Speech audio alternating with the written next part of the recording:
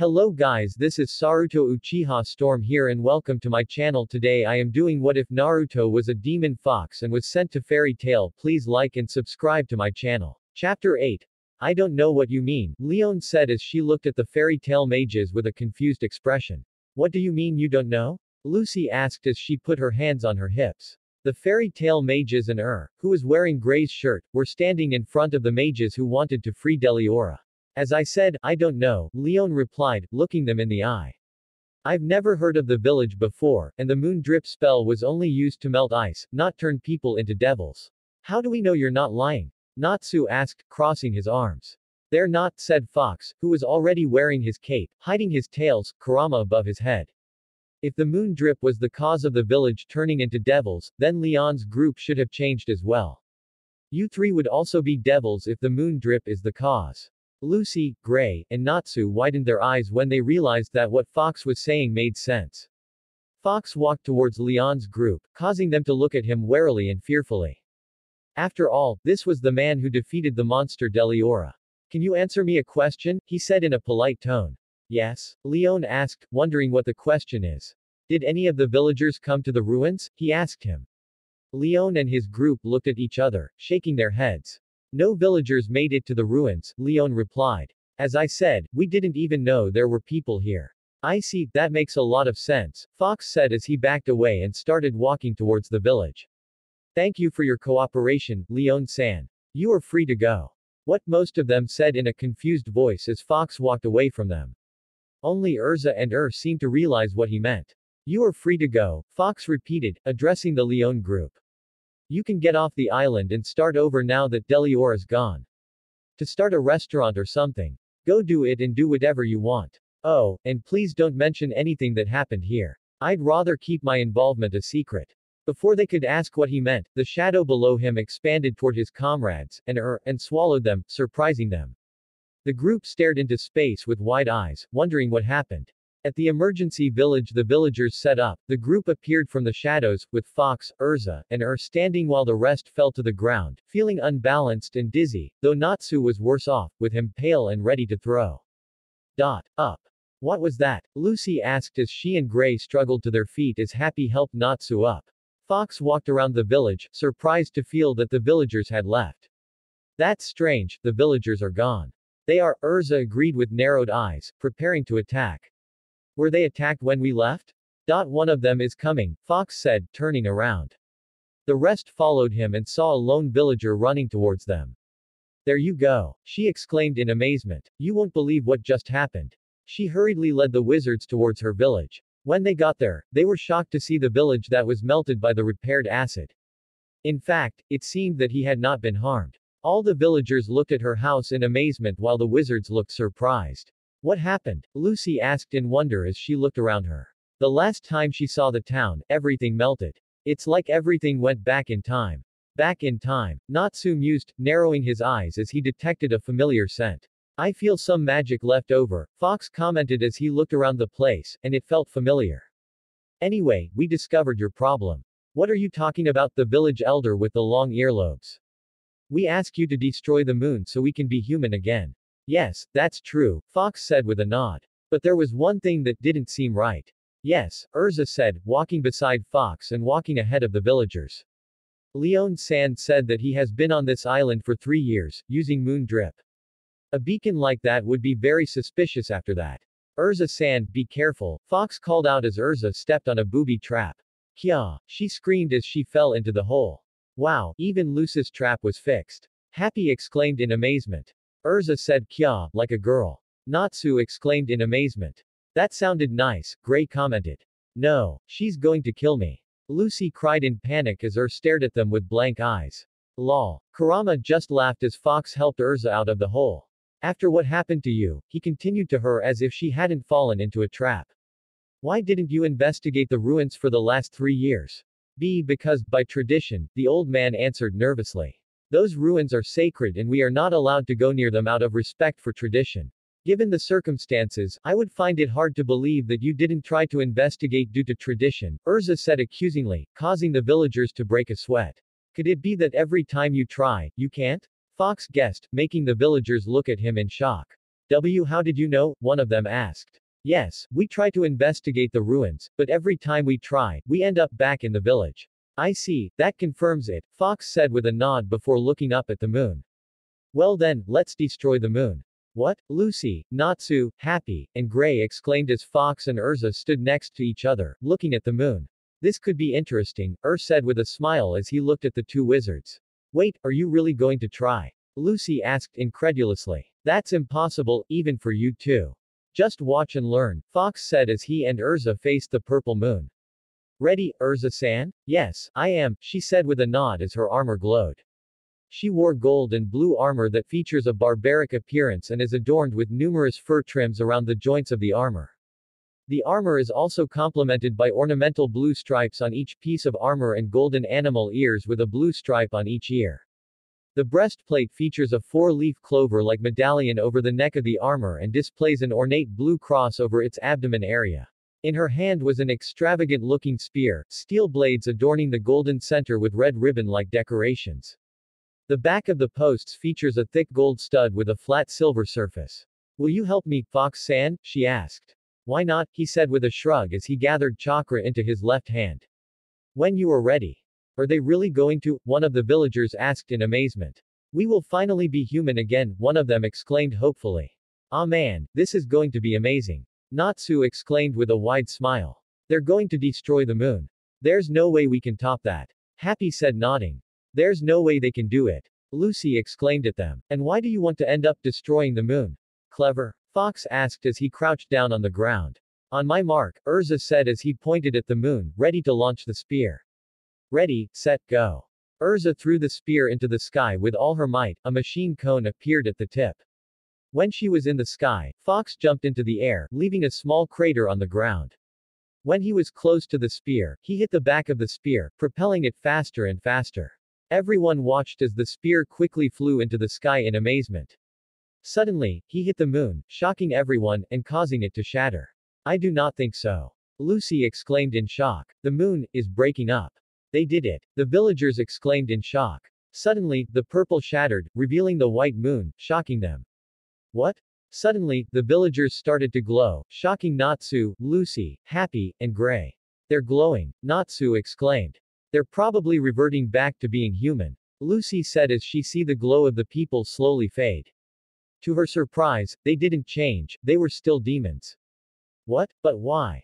As expected, Fox said as he landed on the ground, looking up at the sky as Urza reverted back to her default armor. The island was surrounded by a magical shell needed to perform moon drip. And it has an unusual effect on demons, Urza said, causing the villagers, Natsu, Lucy, Happy and Gray to look surprised. What are you saying? Said the old villager, still in shock.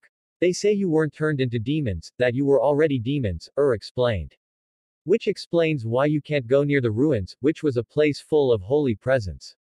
Why you mean, we've always been demons? One of them said as they looked at themselves, their expressions slowly turning into recognition.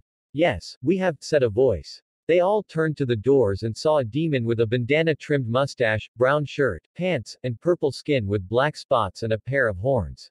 Aagh. Ghost. Natsu and Happy exclaimed as they hugged each other. Bobo, the old chief said as he walked towards his son whom he thought he had killed. Son, you are alive.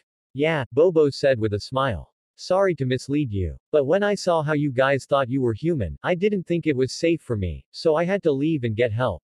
But how are you alive? Gray asked, narrowing his eyes. You disappeared, didn't you? Suddenly, Bobo disappeared, surprising most of them. They heard some flapping sounds, causing them to look up and see Bobo with purple wings and a fanged grin. He then turned to the fairy tale mages and bowed his head in thanks. Thanks for helping us, he said as tears of joy leaked from his eyes.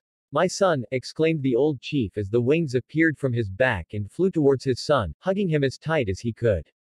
I'm glad you're alive. All the demons finally freed from the illusion that they were cursed humans, cheered and flew into the air on leathery wings. The wizards watched in awe and fascination as the demons smiled widely. They look so happy, Natsu said with a smile. Yes, Happy agreed. They are demons, but they smile like angels, Lucy said with a smile. How strangely poetic, Fox commented. Let's celebrate, the demons cheered. Later. In less than an hour, a party was underway, held by the demons as a sign of thanks to the wizards who helped them. Torches were lit, music was played, flowers were hung like streamers, and delicious food was prepared.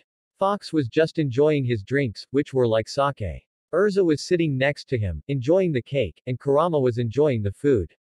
Gray, Lucy, Natsu, and Happy were also sitting next to them, resting after what seemed like a long day. Received a dress made by the villagers, returning the shirt to Gray. Hey, Gray, Lucy said, drawing Gray's attention. You have a head injury. It could heal. Really, Gray said, touching the spot where Leon's attack hit him. Oh well, let it heal. It'll be a reminder of how I got it. Look, he's great, one of the female demons said, looking at Gray with a blush. And handsome, agreed her friend, laughing. Tech, don't act so nice, stripper, Natsu said, eating the fire from the torch. Look, he's eating fire, one of the demons said in shock and amazement. He must be a demon. So tell me about this fairy tale? Said, holding up a cup of alcohol before it was confiscated by her hand. Here's. You're too young to drink, Fox said as he handed him a cup of juice. Young man, I'm old enough to be your mother. Mentally, yes, but physically, you're underage, Fox said as he downed the alcohol in one gulp. I could spend your bedtime. Why you? Said, a vein appearing on her head. So, fairy tale is a great place. Gray exclaimed before a fight could escalate between the two. There are a lot of good people, like Master Makarov. Maybe I'll let you join, I mean, if you want. Gray looked down sheepishly, acting like a child he wanted to show off to his parents. Smiled, seeing that Gray emerged from the depressed child who wanted revenge on an excellent young man. Sure, I have nowhere to go, said as she drank the juice. You'll? Gray said, emotion in his eyes. Yeah, that sounds like fun, said As they celebrated, Fox kept thinking about the lacework of magic that surrounded the village. That magic, he knew he had felt it before, and he wondered why she was there. He pondered as he moved the cup of alcohol out of reach. A few kilometers away from the town, a masked figure in a cloak looked out over the town, smiling before disappearing into the night. Oh, about that reward, here, the village elder said as he and Bobo walked towards the wizards, carrying the large amounts of jewels, as well as the golden key. Whoa, 700 million jewels, Natsu exclaimed, remembering the reward money. That's a lot of money. Gray exclaimed, also happy. That's a lot of rent money. Lucy clapped her hands happily. Yes, Happy clapped his hands. Sorry, but we'll have to decline, Urza said, surprising all four groups. This quest was unofficial, so we can't accept the reward. But still, you have done so much for us, said the old man. Please accept it as a sign of our gratitude. Well, if you put it that way, we'll accept your reward, Lucy said as she went and grabbed the golden key. The golden key will do, thank you. Natsu, Happy, and Gray were depressed as Lucy cheered that they got the golden key. They then continued to celebrate as the night was young. The next day, everyone from Fairy Tale, as well as who was wearing new clothes provided by the villagers, walked towards the beach, waving goodbye to the demon villagers. Bobo offered to row them, but Urza said that they already had a way back, so he politely declined the offer. Fox-kun, what kind of ship did you guys use? Lucy asked Fox as they neared the beach. A pirate ship, Fox replied, and sure enough, there was a pirate ship waiting for them. Urza-sama, Fox-sama, Kurama-sama, welcome back, exclaimed the pirates, happy to see them well. We are ready to sail. Wow, that's awesome, Gray commented as he looked at the ship. No wonder you guys got here so fast. Well, let's not keep them waiting, Fox said as he, Kurama, Urza, Happy, Gray, and boarded the ship. I'm not getting on a pirate ship. Lucy exclaimed before Natsu patted him on the shoulder. You can swim with me, Natsu said with a smile. Crazy. Lucy exclaimed. Soon enough, they were all on the pirate ship, which began to set sail, heading back to Harem town, with Natsu leaning over the edge, ready to throw up. On the hills of the island, Leon, Sherry, Toby, and Yuka watched the ship depart. Leon looked at Gray and a mixture of happy and sad on his face. You really shouldn't go with them? Sherry asked tearfully. Aren't they your family? Yes, this is for the best, Leon said as he looked at Gray, and Fox. He then turned to the three who decided to stay with him, a smile on his face. Tell me, how do you feel about joining a guild? Meanwhile, at the Magic Council's Fiore branch building, Sigrian was in his office, looking out the window with a smile on his face. Suddenly, a masked man appeared behind him. So how did it go? He asked the man, who took off his mask, and suddenly, the man turned into Ultir. Fox is as awesome as we think, she said with a smile. He managed to defeat Deliora with one attack. Oh? Well, Deliora wasn't that important to our plans, Sigrian said as he walked over to Ultir, grabbing her chin.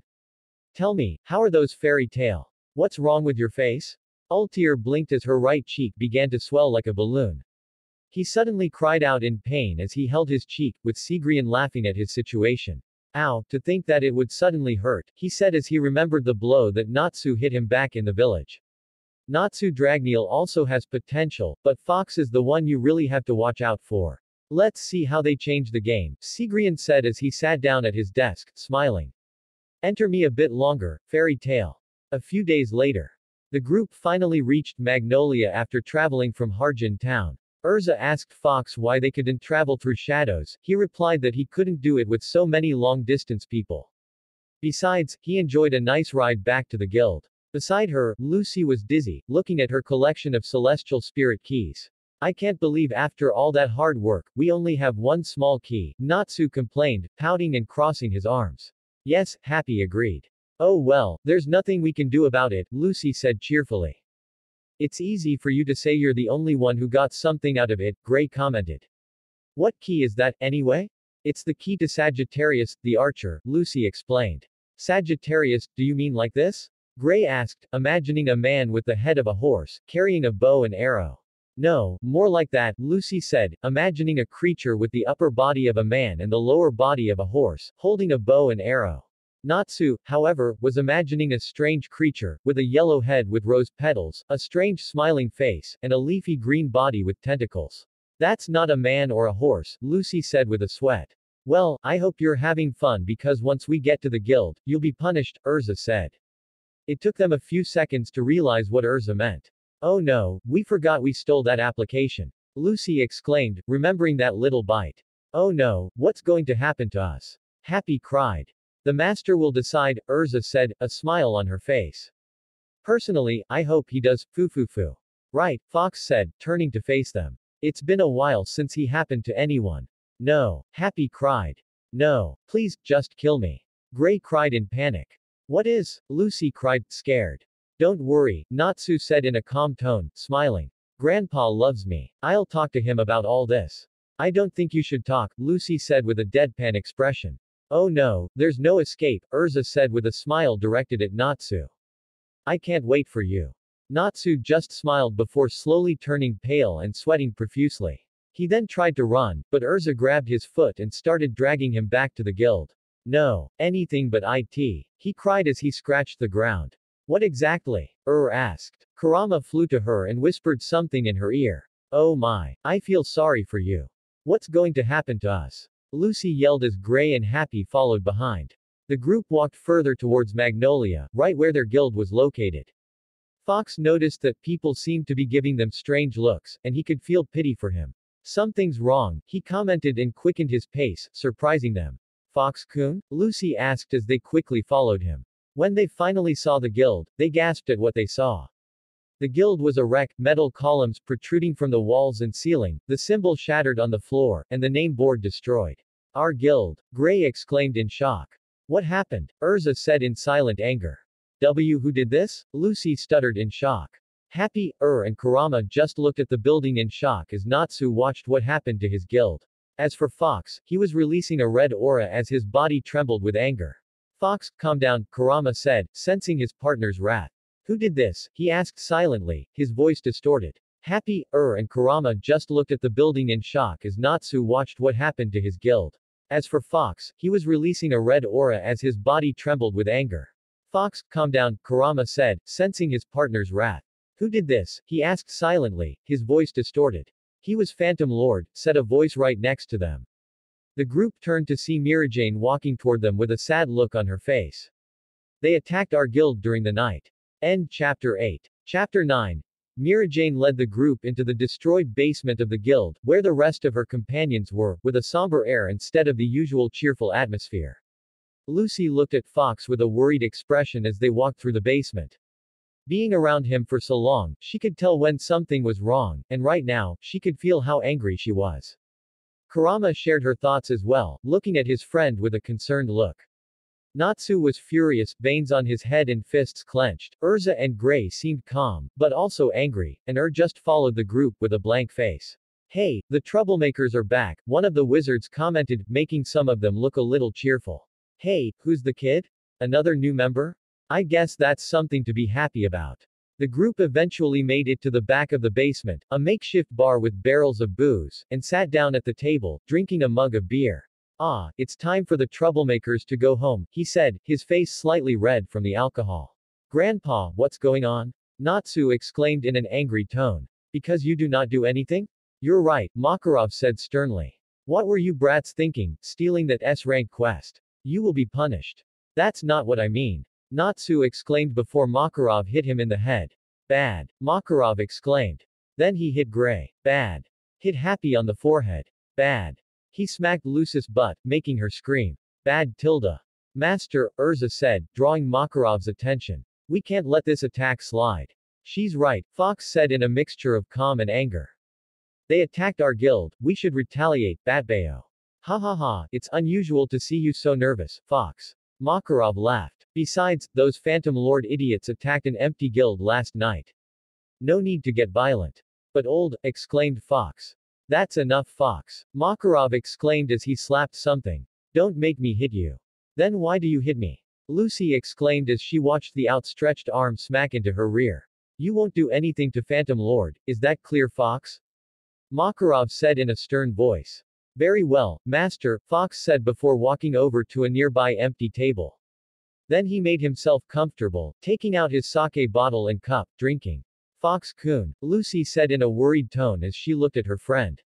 Gray, Urza, Happy, and Mirajane seemed surprised by her outburst, as he was usually calm. But since it was his guild, they could understand. Fox is right, man, Natsu exclaimed, slapping his palms on the bar. We should attack Phantom Lord too. I said no. Makarov exclaimed in a stern tone before jumping off the bar. Now, excuse me, I have to pee. Old man, Natsu exclaimed as he was about to run after him, only to be stopped by Urza. That's enough, Natsu, Urza said, grabbing him by the scarf. It's been a long trip. We should rest. By the way, Mira-san, Gray gestured towards This is my teacher and she wanted to join Fairy Tail. This pretty girl is your teacher? Mirajane said as she looked at before Gray with a strange look. I didn't know you were that kind of person, Gray. What? Gray said with a confused expression while Mirajane looked like she was a freak. Just sighed and she took a step forward. I'm Milkovich, she introduced herself to her. I taught Gray ice make magic. What? Mirajane said in a surprised tone. But Gray said you were a bossy old hag. Gray paled as had a calm smile on her face, a murderous aura radiating from her, all directed at Gray. I see, she said in a calm tone as she placed a hand on Gray's lower back. Well, when we last saw each other, I was 30 years old and he was just a little boy. So I can see why he would think I'm an old hag, right, Gray? Gray suddenly cried out in pain as pinched his back with as much force as he could muster. I am sorry. Gray cried as he lay on the ground, fighting the pain. So where do I sign up? Said with a smile as she let go of Gray. As Mirajane helped sign up, the group stood with Fox, silent and sullen at what happened to his guild. Fox thought it was his fault. The reason why he kept doing low-level quests was so he could come to the guild quickly, so could protect it. Are you alright, Fox-kun? Lucy asked, causing Fox to turn in her direction. I'm fine, Lucy-san, Fox said as he took a sip from his cup. Lucy frowned, noting the tone of his voice and the slight ripple of his drink. Lucy didn't think anything could make Fox so nervous. It's okay, he said, not knowing what to say. Mirane, we're back, Lisana called as she and Flair walked to the bar, carrying groceries. Flair was using her hair to carry most of it. Oh Natsu, happy you're back. Lisan, happy exclaimed as he flew towards her and landed on her head. Do you have fish? Yeah, I bought a lot, Lisana said with a smile as Happy cheered. Once the groceries were behind the counter, Flair walked over to the table and sat down next to Fox. How was the mission, Fox-san? She asked as she watched Fox as he refilled her cup. Everything went well, said Fox. Catching these troublemakers and finishing the mission was easier than doing it, thanks to Urza-san. Fox-san, you did most of the work, Urza said before Fox cut her off. So how are you, Flair-san? She asked, looking at Flair. You didn't get hurt, did you? No, she answered, shaking her head. No one was hurt. But why did Phantom Lord attack us? Fairy Tail and Phantom Lord are rival guilds, Kurama answered as she looked at Flare. Ever since the two guilds existed, they have been competing in terms of popularity. Hey, we're so much better than them, Natsu complained. But Gramps is being a chicken. Suddenly, Fox hit him on the head, sending his face to the table. Don't talk about the old man like that, she said sternly. It pains me to admit it, but the old man is right. If we retaliate, he could cause a guild war, and a war between Fairy Tail and Phantom Lord could cause serious damage. Is Phantom Lord really that strong? Lucy asked with wide eyes. Well, old man Makarov is a formidable wizard, being one of the 10 holy wizards, Gray said. But Phantom Lord's guild master Jose Paula is also one of the 10 wizard saints. Not only that, but his S-class mages are the same as ours, Urza said as he crossed his arms. The Element 4 and Black Steel Gajeel, his Iron Dragon Slayer. A Dragon Slayer? Lucy said in shock as she looked at a grumpy Natsu. Like Natsu? I'm so much better than that Gajeel. Natsu exclaimed in anger. From the iron bars, it looks like Gajeel was the one who attacked us, Urza said before getting a thoughtful look on his face. But still, why did they attack us? Our guilds may not get along, but we never escalated to this. For now, we just have to be careful, Fox said. Everyone should be in groups, in case something else happens. Good idea, Fox, Makarov said with a nod, coming back from the bathroom. I will inform the others. As Makarov did this, Fox kept thinking about the sudden attack. He heard that Black Steel was always fighting and asking for trouble, like a bad version of Natsu. But Jose Porla is not like that. Why would he risk a guild war with Fairy Tail? Whatever the reason, destroying the guild might not be his only provocation, Fox thought as he sipped sake from him. I won't let them attack Fairy Tail again. Later. Lucy and Plu walked back to their apartment, balancing easily on the bridge. The men driving the boats greeted her, already used to seeing her walk like this. I still can't believe our guild has been destroyed, she said with a frown. Geez. To think that I ever thought about joining Phantom Lord. They have strong mages, but their reputation is horrible. I'm so glad I decided to join Fairy Tail. If I hadn't, I wouldn't have met Fox-kun. A shade of pink shook her cheeks as she arrived at her apartment. She shook her head at her. Thinking of Fox, she began to worry. Ever since they saw her guild status of her, she has been acting strange. Usually, he was observant, but now he was distracted. She even had to remind him about his weight of him. Maybe he'll go back to normal once he fixes the guild, Lucy said as she put the key in the door. It's good to be home. Welcome home. Kya, she exclaimed as she saw Urza, Happy, Gray, Kurama, and a grumpy Natsu sitting around her living room table, drinking tea and eating snacks. What a nice place you have, Lucy, Urza commented with a smile. What are you doing here? She exclaimed though she kicked Natsu and Happy. Master Makarov said that it would be safer for him if we stayed in groups, Urza explained calmly. So, we decided to spend the night at your house. It would have been nice if you had told me first, Lucy said with a frown. She then looked around the room. Where's Fox-kun? Do you miss your boyfriend? Asked with a smile, making Lucy look flustered. He said he has something to do, Kurama said with a sigh. He is still in shock from what happened. We all are, Gray said with a frown. We all want to do something. But the grandparents are too scared, Natsu said sullenly. No, it's not, Urza said. It's like Fox said, a guild war is too dangerous. Now, just relax. Tomorrow will be better. A few seconds later, the group was rummaging through Lucis' things without asking permission. Hey, do you have anything to eat? Urza, look at Lucis' underwear. Wow, how cheeky of you, Lucy. To be young again. You guys got home too quickly, Lucy commented in a deadpan tone. She then noticed that Gray was reading his novels written about him. Hey, don't read that. But I want to see what happens next, Gray complained as Lucy put the papers in a drawer and locked it. Did you get to the part where they fought that giant guardian gorilla? Kurama asked. That was my favorite. Have you read it? Lucy exclaimed, her cheeks red. Yeah, we thought he was pretty good, Kurama said with a nod. Us. Fox likes it too, Kurama explained, causing Lucis' face to turn red. I never saw him read anything other than Tales of a Gutsy Ninja. God, why are you going through my stuff? Lucy complained. I need a bath to relax. Yeah, a nice hot bath would be relaxing, Urza said with a smile as she stood up. Can I join you, Lucy? I could wash your back. Sure, Lucy said, seeing no reason to refuse. A bath would be nice, said with a smile. You better take a bath too, Urza said, turning to Natsu and Gray. No way, Natsu complained. It seems like a hassle, Gray said. Oh? Then how about we take a bath together, like old times?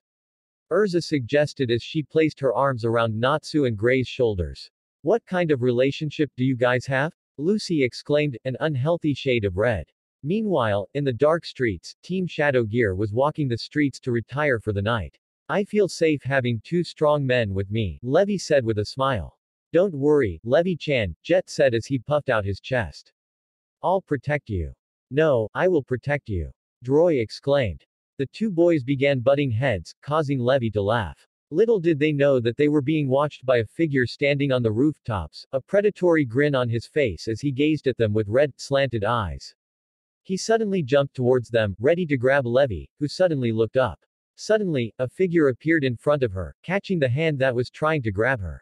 Fox-san? Levi exclaimed in shock as Jet and Droy looked shocked. Levi-san, Jet-san, Planthead-san, Fox said in a serious tone. Go and hide. The three of them stood there, not knowing what was going on. Leave away. Fox exclaimed, his voice distorted from him. Surprised by the change in his voice, the three began to run, leaving Fox to look at a tall, muscular man with long spiky black hair, no eyebrows, his face covered in piercings, 3 studs on each eyebrow, 2 on the sides of the nose and 2 below the mouth, as well as 5 on each ear. On his arms were 4 studs, sharp canine teeth, and a Phantom Lord symbol on his right shoulder.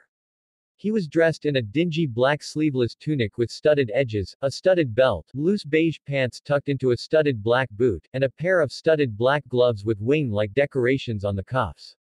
Shoulders. Black steel Gajeel, Fox growled as he looked at the grinning dragon slayer. So, another weak fairy? Gajeel said with a smile as he looked at Fox. Never heard of you though. You don't need to know my name, Fox said as he tightened his grip on Gajeel's hand, making Gajeel look slightly surprised before he smiled. I just know you will pay. I'd like to see you try it. Gajeel exclaimed as he threw a punch, which Fox dodged by jerking his head to the side. Gajeel then launched a kick but Fox dodged it. A magic circle appeared in the hand held by Fox. Iron Dragon Pole. His arm suddenly turned into a metal pole, the same one that destroyed the guild, and reached out, pushing Fox a few feet. He dug his heels into the ground until the pole stopped, surprising Gajeel. Fox then lifted Gajeel up into the air, using the pole for leverage. Fox then threw Gajeel to the ground, making a small crater. Fox stood there looking at where Gajeel was until a magic circle appeared from Gajeel's arm and turned into a blade, shooting knives at Fox. Shadow Grace, Black Vortex. Fox exclaimed as he raised his left hand, and a circular shadow emerged from his palm. The knives were absorbed by the shadow, surprising Gajeel. Release. The knives were thrown at Gajeel, who used his arms to block them. He slid a few meters before the knives finally stopped. He looked at Fox and saw that he was gone. He tried to search for it, using his enhanced senses, but to no avail. Suddenly, he felt a heavy blow to his jaw as Fox appeared from under him, hitting him in the jaw. He felt himself being lifted before Fox grabbed his leg and slammed him against the wall, using his left arm to push Gajeel by the neck, pinning him down. Now, what does Jose Porla want? Fox demanded, pushing on his forearm, choking Gajeel a bit. He's not stupid enough to start a guild war, at least not without something to fight for. Why should I know? Gajeel said with a smirk before Fox pushed his forearm against Gajeel's neck. Because you're probably his loyal lapdog, Fox said, causing Gajeel to frown. When the teacher says bark, you ask, how loud, am I right? Gajeel just looked at Fox before seeing something and smiled. Fox noticed and heard quick footsteps approaching them. Fox quickly turned around and threw out a left fist, but was surprised when the figure dodged and hit his arm in several places, where the chakra points were located. What, he thought, surprised when his arm went slack. My chakra points were blocked? You're within my range, a familiar voice said, causing Fox's eyes to widen. 2 strikes. Fox felt 2 consecutive blows to his chest and shoulder. 4 hits, 2 more blows to his abdomen and right arm. 8 strikes, 4 blows below his neck and several points on his chest.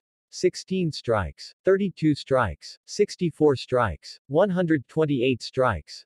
Fox could feel the pain running through his body before he started to feel numb. He fell to the ground, unable to speak or move. The only thing he could move was his right fingers. He could have handled it, Gajeel growled, rubbing his neck as he walked toward the figure. Clearly, the figure said as he stepped out of the shadow. Long brown hair with the end tied, white eyes without pupils, dressed in black robes with loose white pants and black sandals, a bag tied around his waist. On his head was a headband with the Konoha symbol engraved on the metal plate. Bite me, bug eyes, Gajeel growled before looking at the paralyzed fox and kicking him in the head, knocking him out. Not so hard, right? There was no information on this one, Gajeel's partner said before noticing the scroll on his back. Wait, this scroll. What about that? Gajeel said as the person removed the scroll tied to Fox's back. This is the sealing scroll, the boy said in shock before looking at Fox. How? Neji-kun. Gajeel-san, a female voice called, landing near them. A brown-haired girl with her hair tied up in two buns, resembling a panda's ears, wearing a black flak jacket over a white long-sleeved shirt, maroon pants, black fingerless gloves, and black sandals, with pockets attached to the waist. On his head was a Konoha headband. I managed to hold off the three wizards. Now what? We make them mad, Gajeel said as he looked at Fox, smiling. I was going to use those 3 pieces of trash, but this one will do. When Gajeel picked Fox up from the back of her cloak and walked towards the park, the girl was staring at what Neji was holding, her eyes wide. Neji-kun, she said, moving closer to get a better look. Is that the sealing scroll? Yes, Tenten-san, Neji replied, looking at his teammate. But I thought Orochimaru had it, Tenten said as Neji strapped the scroll to her back. Perhaps that person is Orochimaru's subordinate, Neji said as veins appeared around his eyes as he looked at Fox, noticing his unnatural chakra coils. His chakra feels unnatural. Do you think we can find our way home with that? Tenten asked, a hopeful gleam in his eyes. Perhaps, Neji said before seeing Gajeel put Fox on the biggest tree, using metal rings to put him on top of his head. He tried to remove Fox's shirt, to mark the phantom tail symbol on her chest, but her clothes were stuck. Even breaking them doesn't work. So he just marked the tree to show them who attacked him. Gihihi, Gajeel laughed as he looked at her handiwork. This looks good enough to piss off those fairies. With that, Neji, Tenten, and Gajeel left, leaving Fox dangling from the tree, unconscious and motionless. The next morning, Lucy, Natsu, Gray, Urza, Happy, and Kurama were walking the streets early in the morning. Kurama, who was being carried by Lucy, was unusually quiet, a worried expression on her face. He knew Fox, so it was worrying that he hadn't heard from him last night. Usually, he would be back before midnight. Hey, I'm sure Fox-kun is fine, Lucy said, noticing Kurama's worried expression. He's probably busy last night. Problem? Kurama said before noticing something on the sidewalk. What's that? The group looked up and their eyes widened as they saw Levi, Jet, and Droy on the ground, out cold. Levi-chan, Lucy exclaimed as she ran towards Team Shadow Gear, with the rest of her following her. She knelt down and lifted Levi's head. Are you okay? Lu-chan? Levi said weakly as he widened his eyes. Where are we? What happened? Urza asked seriously as Natsu and Gray helped Jet and Droy up. We were walking home, Levi said as she tried to remember what happened. So, Fox-san stopped someone from attacking us. Oh no, Fox-san. Where did you last see him? Kurama asked seriously. Near the park, Levi said as she and her classmates got up quickly. The group then headed to the park as fast as they could, worried expressions on their faces. When they got there, many people gathered at the largest tree in the center of the park, looking surprised. Move, Urza ordered, walking through the crowd. We're from Fairy Tail. When they reached the base of the tree, their eyes widened as they saw Fox hanging off the side of the tree with metal rings on his wrists, unconscious, with the Phantom Lord logo above his head. Fox-kun, Lucy exclaimed in shock and horror. Kurama flew from her arms and went to remove his rings before gently lowering him to the ground. Lucy was at her side, she seemed to be close to tears as she straddled him. Ghost Mr. Natsu growled angrily, his palms bleeding from clenching his fists together as he stared at the badge. They did this. Soon, the fairy tale wizards arrived and saw their comrade's state, all shocked and angry when they saw Fox's state. Makarov, dressed in his white fur-trimmed coat with gold shoulder pads and chest medals, the insignia of the 10 holy magi on his back and his staff in hand, walked through the crowd, his expression hidden as he gazed at Fox. No, Mirajane said, tears brimming in her eyes as Lisana hugged her for support, tears brimming in her eyes as well. Master. Urza said, her expression more than angry at him, her arms trembling with anger. She wasn't the only one angry. Natsu, Gray, Elfman, and Kana all had angry expressions when they saw Fox. Makarov looked at Fox before taking a deep breath and covering his face with his hand. I can laugh at them for destroying our building, Makarov said as his hand shook. But I'm not going to stand by and let one of my children get hurt. In anger, he snapped the staff he was holding, causing it to snap in half. When he looked up, his eyes were veined killer as a golden glow engulfed his body. This means war, he declared in anger. Oaktown. In the Phantom Lord Guild, many of the mages were loud and obnoxious, drinking, fighting, and touching each other inappropriately. They were busy celebrating and ridiculing Fairy Tail after hearing what Gajeel did to one of her mages. Well, it's time I saw this wide, said a bald wizard with dental problems as he started out through the large doors. Ha, is this a date or something? His guildmates asked, laughing. No, the bitch is too ugly for me, the wizard said with a smirk. Even though she's rich. When I threatened her, she begged me to pay me to double. She's near that fairy trash's house. Maybe I'll rip off some fairy wings while I'm there. They laughed when he reached the door. But when he was about to open the door, he exploded. Everyone fell silent as the bald wizard, now blackened with soot, crashed across the guild, knocking his symbol. When the smoke cleared, they saw Natsu with his fist smoking, looking at them. Behind him were the Fairy Tail mages, who seemed ready to fight. Fairy Tail is here, Makarov stated. What the hell? The Phantom Lord mages exclaimed before Natsu charged, fists on fire. Come on, Phantom Lord, he exclaimed as he pummeled the mages, left and right, knocking out some teeth and breaking some bones. I don't care who you are, just come get some. Don't get cocky, one of them exclaimed as he tried to punch Natsu, only to receive a crushing blow from Salamander. Ice make, lances. Gray exclaimed as he made several ice spears that stabbed a few wizards, though he spared vital organs. He then made a giant hammer and slammed it into the ground, which knocked some of his feet off of him as he smashed those that were hit. Ice make, impact. Beast arm, black bull. Elfman exclaimed as his right arm turned into a large, muscular black beast arm, which he used to start punching and beating nearby Phantom Lord mages. What the hell is with his arm? One of them exclaimed as he watched his guildmates punch through the air. Suddenly, a white speck appeared and sliced across his face, making him scream in pain. The white blur stopped, revealing Lisanna, dressed in a two-piece tiger skin bikini, her hair longer, with cat ears, cat-like claws on her arms and feet, a necklace with a bell, and a necklace. Tail. Soul animal, cat, he exclaimed before disappearing in a blur, attacking the enemy mages. Card magic, Thunderbolt's fate. Kana exclaimed as she tossed 3 cards into the air, which combined and began to release strong beams of light, electrocuting nearby mages. She then threw cards at a group of wizards. Card magic, explosion cards. The group screamed as they were thrown into the air as Kana kept throwing magic cards at them, glaring at them. Purple net. Macau exclaimed as he shot purple fire that trapped a large group of Phantom Lord mages. Now, Wakaba. In that, Wakaba exclaimed as he puffed on his pipe. Fists made of smoke erupted from his pipe, hitting the wizards' faces. Smoke magic, smoke crush. Guns magic, sparks shot. Alzak exclaimed as he rapidly fired his firearm, hitting the wizards with electrical bullets, paralyzing them. Suddenly, he saw a wizard about to hit him from behind. Eat this, he exclaimed, before a green bullet hit him, knocking him down.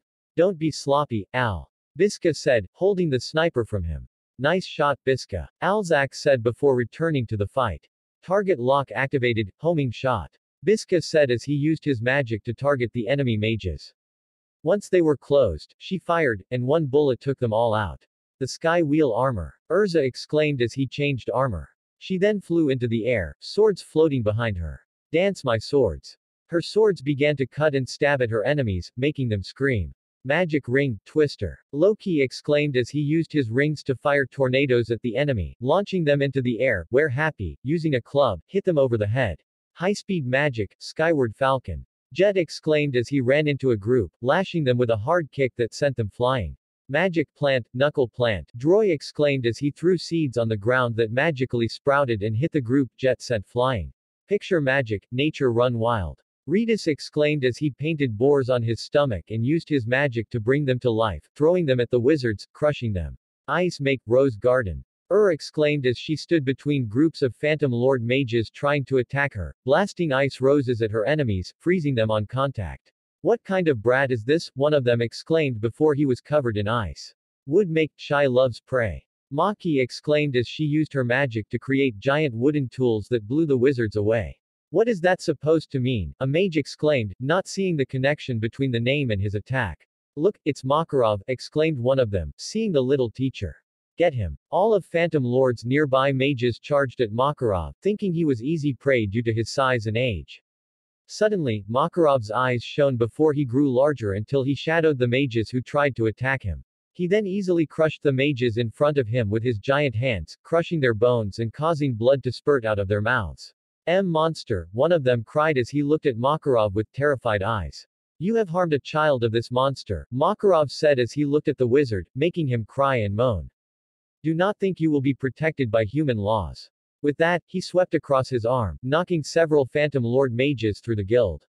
Phantom Lord stood there, looking terrified as Fairy Tail easily knocked out her guildmates. This is Fairy Tail, one of them exclaimed in fright. Your master is a monster. And those low-ranking magicians aren't weak. Where are Gajeel and Element 4? Urza, in her Flame Empress armor, asked, noticing that Phantom Lord's strongest mages were absent. At the top of the hallway, Gajeel, Neji, and Tenten stood on the wooden stand, watching the battle. Well, there's Makarov and Titania, Gajeel mused with a smile. But I don't see Mistogan, Laxus, or Gildarts. Cocky bastards. But everything is going according to the master's plan. Still, it's impressive how strong Fairy Tail is without them, Neji commented as he looked at the fighters. No wonder he hired us to rescue his daughter. Still, all of this just for her, the girl must be really important, Tenten said, though he secretly admired Urza, with her varied use of weapons. Suddenly, they felt killing intent directed toward them. Surprised, they looked up and saw Kurama perched on the rafters, watching them. A cat? Tenten asked, surprised that the feeling came from something small. Those clothes. Neji said, sensing that she had seen those clothes before. What do you want? Gajeel said with a smile. You were the one who attacked Fox, she growled before noticing the scroll. And you took the scroll from him. You bastards. With a roar, he transformed into his human form and charged when Neji and Tenten looked surprised. Naruto? They thought as Kurama threw a punch that Gajeel blocked, causing a shockwave. Gihihi, Gajeel laughed, feeling the power of that blow. He then lifted his arm, causing Kurama to be pushed off, landing on another beam. Interesting. So that guy's name is Fox? I guess there's more trash to you than I thought. I'll break you. Kurama growled before charging again. Gajeel just smiled as he jumped too. His fists collided, causing another shockwave. Magnolia City. Lucy, Flare, and Levi were at the hospital, watching Fox. Mirajane was with them earlier, but she went back to the guild to contact Laxus, Mistogan, or Gildarts. Lucy had wiped the tears on her cheeks as she looked at her friend and her teacher, not wanting to see him so powerless. Phantom Lord, she said, clenching her fists and frowning. They will pay for this. Levi nodded. Since she got to know Fox better, she began to see him as a good friend and partner. And it was thanks to him that she was not harmed by Phantom Lord. Hey, he's moving, Flare commented when she saw his fingers tremble. Fox-kun? Lucy said, her eyes lighting up with hope. But he hasn't gotten up yet. He's still unconscious. So why is his hand moving like that? Flare asked. Lucy and Levi blinked before looking at his hand. Sure enough, his finger was tapping on the bed. Should we call the nurse? Levi asked, a little worried. Wait, Lucy said, narrowing her eyes. Fox-kun and Kurama tend to do this sometimes, like they're communicating. This is Morse code. Really? Levi asked surprised. Yes, Fox-kun is trying to say something, Lucy said with a smile. Do you know what he is saying? Flare asked, tilting her head. No, Lucy said, looking embarrassed. I'll try, Levi said as he grabbed a pen and paper. I read about Morse code a long time ago, I could crack it. Levi looked at the finger and wrote the taps, whether long or short, fast or slow. After a few minutes, she wrote down what he might be saying. Soft. Fist. Chakra. Points, she said, looking confused, and so did Flare. Lucy, however, lit up.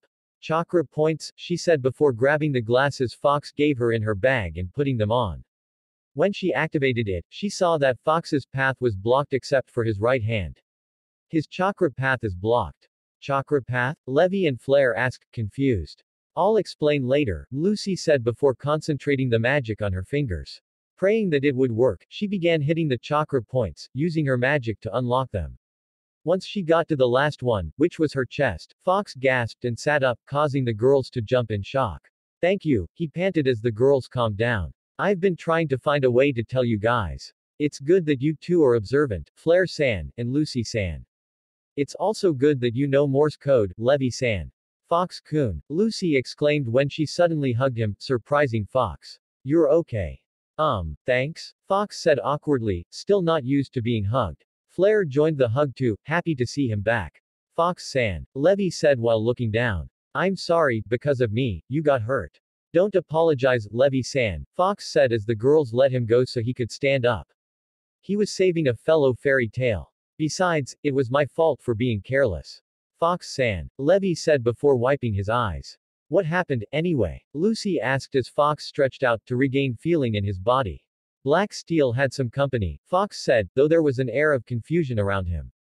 But they used chakra, like Kurama and me. But how can that be? Lucy said, surprised. Unless they're from the elemental nations. That can't be possible, Fox said, shaking his head. But the guy who attacked me looks familiar.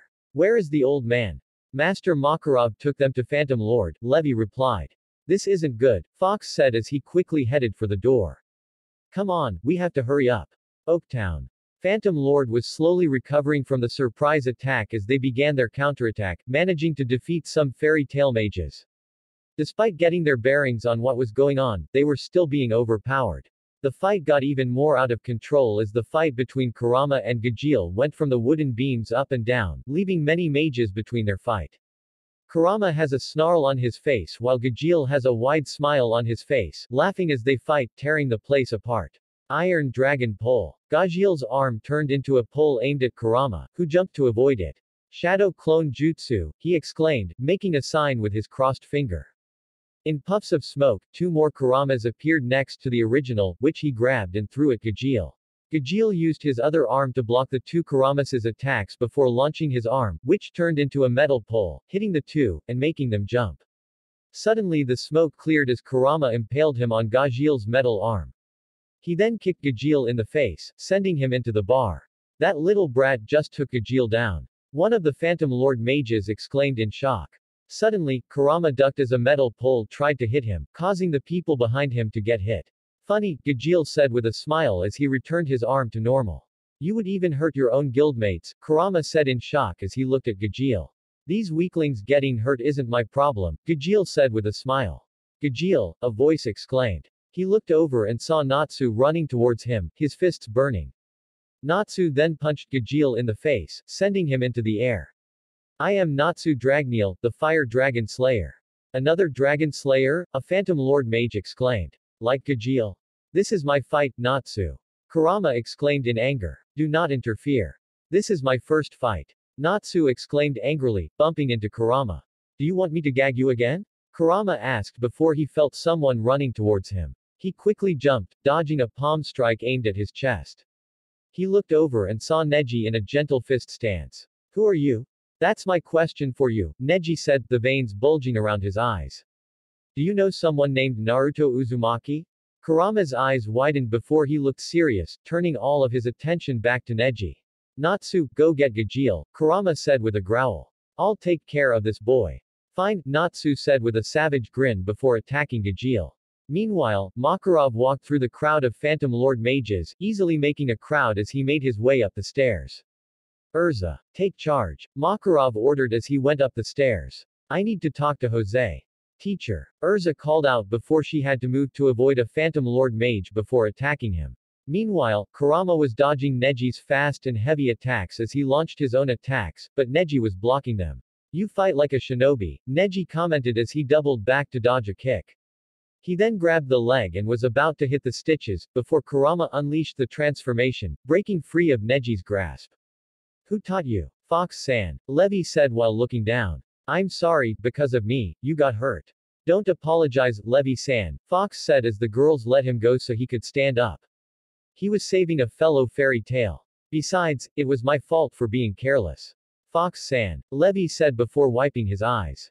What happened, anyway? Lucy asked as Fox stretched out to regain feeling in his body. Black Steel had some company, Fox said, though there was an air of confusion around him. But they used chakra, like Kurama and me. But how can that be? Lucy said, surprised. Unless they're from the elemental nations. That can't be possible, Fox said, shaking his head. But the guy who attacked me looks familiar. Where is the old man? Master Makarov took them to Phantom Lord, Levy replied. This isn't good, Fox said as he quickly headed for the door. Come on, we have to hurry up. Oaktown. Phantom Lord was slowly recovering from the surprise attack as they began their counterattack, managing to defeat some fairy tale mages. Despite getting their bearings on what was going on, they were still being overpowered. The fight got even more out of control as the fight between Kurama and Gajeel went from the wooden beams up and down, leaving many mages between their fight. Kurama has a snarl on his face while Gajeel has a wide smile on his face, laughing as they fight, tearing the place apart. Iron Dragon Pole. Gajeel's arm turned into a pole aimed at Kurama, who jumped to avoid it. Shadow Clone Jutsu, he exclaimed, making a sign with his crossed finger. In puffs of smoke, two more Kuramas appeared next to the original, which he grabbed and threw at Gajeel. Gajeel used his other arm to block the two Kuramas' attacks before launching his arm, which turned into a metal pole, hitting the two, and making them jump. Suddenly the smoke cleared as Kurama impaled him on Gajeel's metal arm. He then kicked Gajeel in the face, sending him into the bar. That little brat just took Gajeel down. One of the Phantom Lord mages exclaimed in shock. Suddenly, Kurama ducked as a metal pole tried to hit him, causing the people behind him to get hit. Funny, Gajeel said with a smile as he returned his arm to normal. You would even hurt your own guildmates, Kurama said in shock as he looked at Gajeel. These weaklings getting hurt isn't my problem, Gajeel said with a smile. Gajeel, a voice exclaimed. He looked over and saw Natsu running towards him, his fists burning. Natsu then punched Gajeel in the face, sending him into the air. I am Natsu Dragneel, the Fire Dragon Slayer. Another Dragon Slayer? A Phantom Lord mage exclaimed. Like Gajeel. This is my fight, Natsu. Kurama exclaimed in anger. Do not interfere. This is my first fight. Natsu exclaimed angrily, bumping into Kurama. Do you want me to gag you again? Kurama asked before he felt someone running towards him. He quickly jumped, dodging a palm strike aimed at his chest. He looked over and saw Neji in a gentle fist stance. Who are you?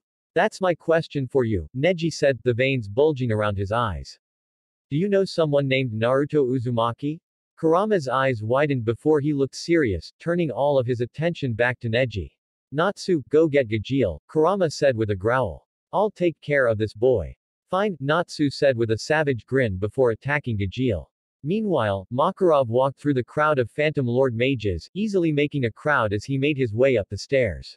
Urza, take charge, Makarov ordered as he went up the stairs. I need to talk to Jose.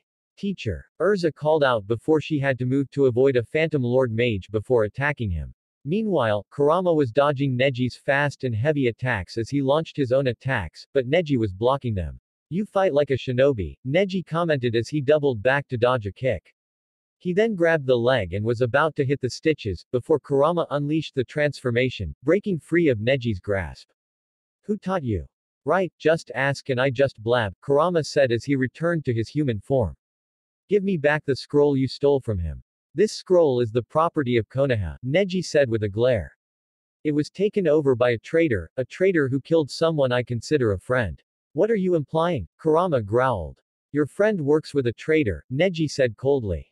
I've known Fox since I was born, he doesn't work for any traitors, Kurama growled as he made 3 shadow clones. Besides, that's rich coming from a Phantom Lord mage, when you're nothing but brutes and criminals. He nodded to 2 of the clones before they attacked Neji, who blocked and dodged his attacks. The 3rd clone just nodded at Kurama, who held out his hand. The clone began moving air over his palm as Kurama collected chakra, creating a blue, spinning ball of chakra. Neji saw what Kurama was doing, causing his eyes to widen. He heard about that move, the move created by the legendary Yondaime Hokage, a move that Naruto mastered under the tutelage of Jiraiya the Toad Sage. Impossible, he said before quickly dispatching the 2 clones and running to Kurama who finished the technique. You are within my range. No, you're in mine. Kurama exclaimed as he dodged Neji's 2 consecutive blows and aimed the attack at Neji's chest. Rasengan. Neji watched with wide eyes as the Rasengan headed for his chest. Just as he was about to make contact, a bow staff hit Kurama in the face, knocking him away from Neji, the Rasengan scattering. Tenten twirled her staff as Neji caught his breath. Be more careful, Neji-kun, Tenten said as they watched Kurama stand, watching them as he wiped the blood from his chin. This cat may look like Naruto, but he is stronger than he looks. I'm starting to see that, Neji said seriously. No more holding back. Kurama watched as Neji and Tenten looked serious, his chakra rising. He growled as he did the same before attacking the two, who were now ready for him. Meanwhile, Urza was watching Kurama fight, impressed by his skill and intrigued by the people he was fighting. Who are they? He thought. I had never heard of them before. Magnolia City. Fox, Lucy, Levy, and Flare walked through the empty streets, on their way to Oak Town to help others. I hope no one gets hurt, Levy said worriedly as they headed to the station. Suddenly, he felt something wet hit his nose. Hey. Suddenly the sky changed from light blue to dark gray, with rain pouring down on them. Pretty soon, they were soaking wet. Whoa, where did this rain come from? Lucy exclaimed as they looked at a place to cover.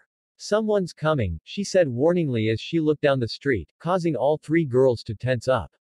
Walking in the rain, holding a blue umbrella, she was a beautiful, pale, curvaceous girl with tightly curled blue hair at the base with midnight blue eyes, with a blue coat, a navy blue shawl with furry trim, cream, with a turuturu bozu, and a Cossack hat. Drip, drop, the Russian accented person said as she walked through the streets. Lucy looked at her carefully, looking worried. Wherever Juvia goes, the rain goes. It drips, drips, drips, drips. Oh, excuse Juvia for interrupting. Juvia was looking for someone. Excuse me. Hey, Lucy said as they watched the girl walk away from them. That was weird. No, no, no, a French accented male voice said as the ground next to Juvia began to move. Bonjour with 3 no. What's that? Flare asked as the floor parted, revealing a thin man with a small, pointed mustache, spiked up green hair, and who wore a monocle over his right eye attached to a thin chain, wearing a brown formal suit with a ragged collar over a white shirt. Red tie and simple shoes, as well as a cape tied at the elbows. A weirdo came out of the ground. Lucy exclaimed in shock. How rude, the man exclaimed, looking at Lucy. Oh, Mr. Sun, the woman greeted. Juvia-sama, you must not forget our mission, Saul said as he pointed at Juvia. This rude miss is our target. She is she. Juvia said, surprised when everyone tensed up, looking at the two people. What do you want with Lu Chan? Levy asked as he held his magic pen up at the list. Our client hired us to retrieve Lucy-sama. No, no, no, Saul said. After all, a father should care about his daughter, shouldn't he? Dad? Lucy said in shock as she stumbled back a bit. No, that can't be. I see, said Fox, finally realizing what Jose wants. So, Jose Porla wants Lucy for money. Money? Flare said in a confused tone. Lucy's last name is Hartfilia, the richest family in Fiore, Fox answered, surprising the three girls. Jose Porla wants to use Lucy as a way to earn money. Indeed, sir, Saul said with a smile, leaning to the side. Now, if you'll excuse us, we must capture her. Saul then began to move towards the surprised Lucy, moving across the ground like a fish in water. Flare and Levy tried to use her magic to stop Saul, but he was already in front of Lucy when they were ready to attack. Just as Saul was about to capture her, her face was met by the sole of a sandal, preventing her from reaching Lucy and kicking him off the ground, and she flew past Juvia, who stood there before she turned her head when Saul finally hit the building, knocking it and some teeth out. Water, Juvia said as she was about to prepare a spell, her arm turned to water. Shadow Grace, Shadow Bind. Fox's shadow moved towards Juvia like slithering snakes and he wrapped around Juvia's body, containing her, much to her surprise. Levy and Flare stared at Fox in shock and amazement as he walked over to the bound girl who was struggling to free herself from the shadows, but nothing was working. Juvia can't break free, he thought to himself in shock. How is this possible? She then looked over and saw Fox standing in front of her. She felt intimidated as she looked at her face hidden from her. Tell Jose Porla that Phantom Lord will fall, and he will meet the end of him, Fox said in a dark voice. Why yes, Juvia will do that, she stammered before the shadows finally released her. She suddenly turned into water and headed towards the unconscious sun before they disappeared into the puddles. Once she left, the rain suddenly stopped, the sky quickly turning light blue. That was amazing, Fox-san. Levy exclaimed in amazement. Lu Chan was right, you are strong. Lucy-san? Flare said in a worried tone as Lucy was kneeling on the ground, worrying Levy and Flare. What's happening?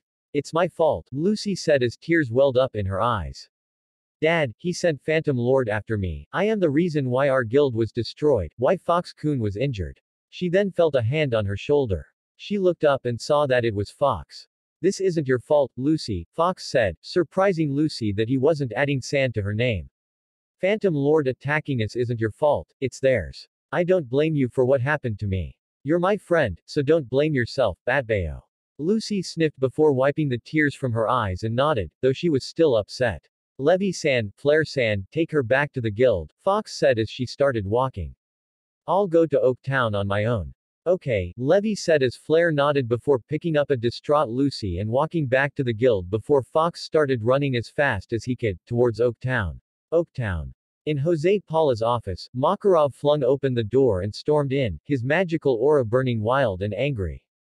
She then saw Jose Paula, a slim, skinny man with a trimmed beard and brown hair tied in a ponytail, cruel black eyes, and red lipstick, dressed in a blue uniform with a black cape, and bat wings on the back.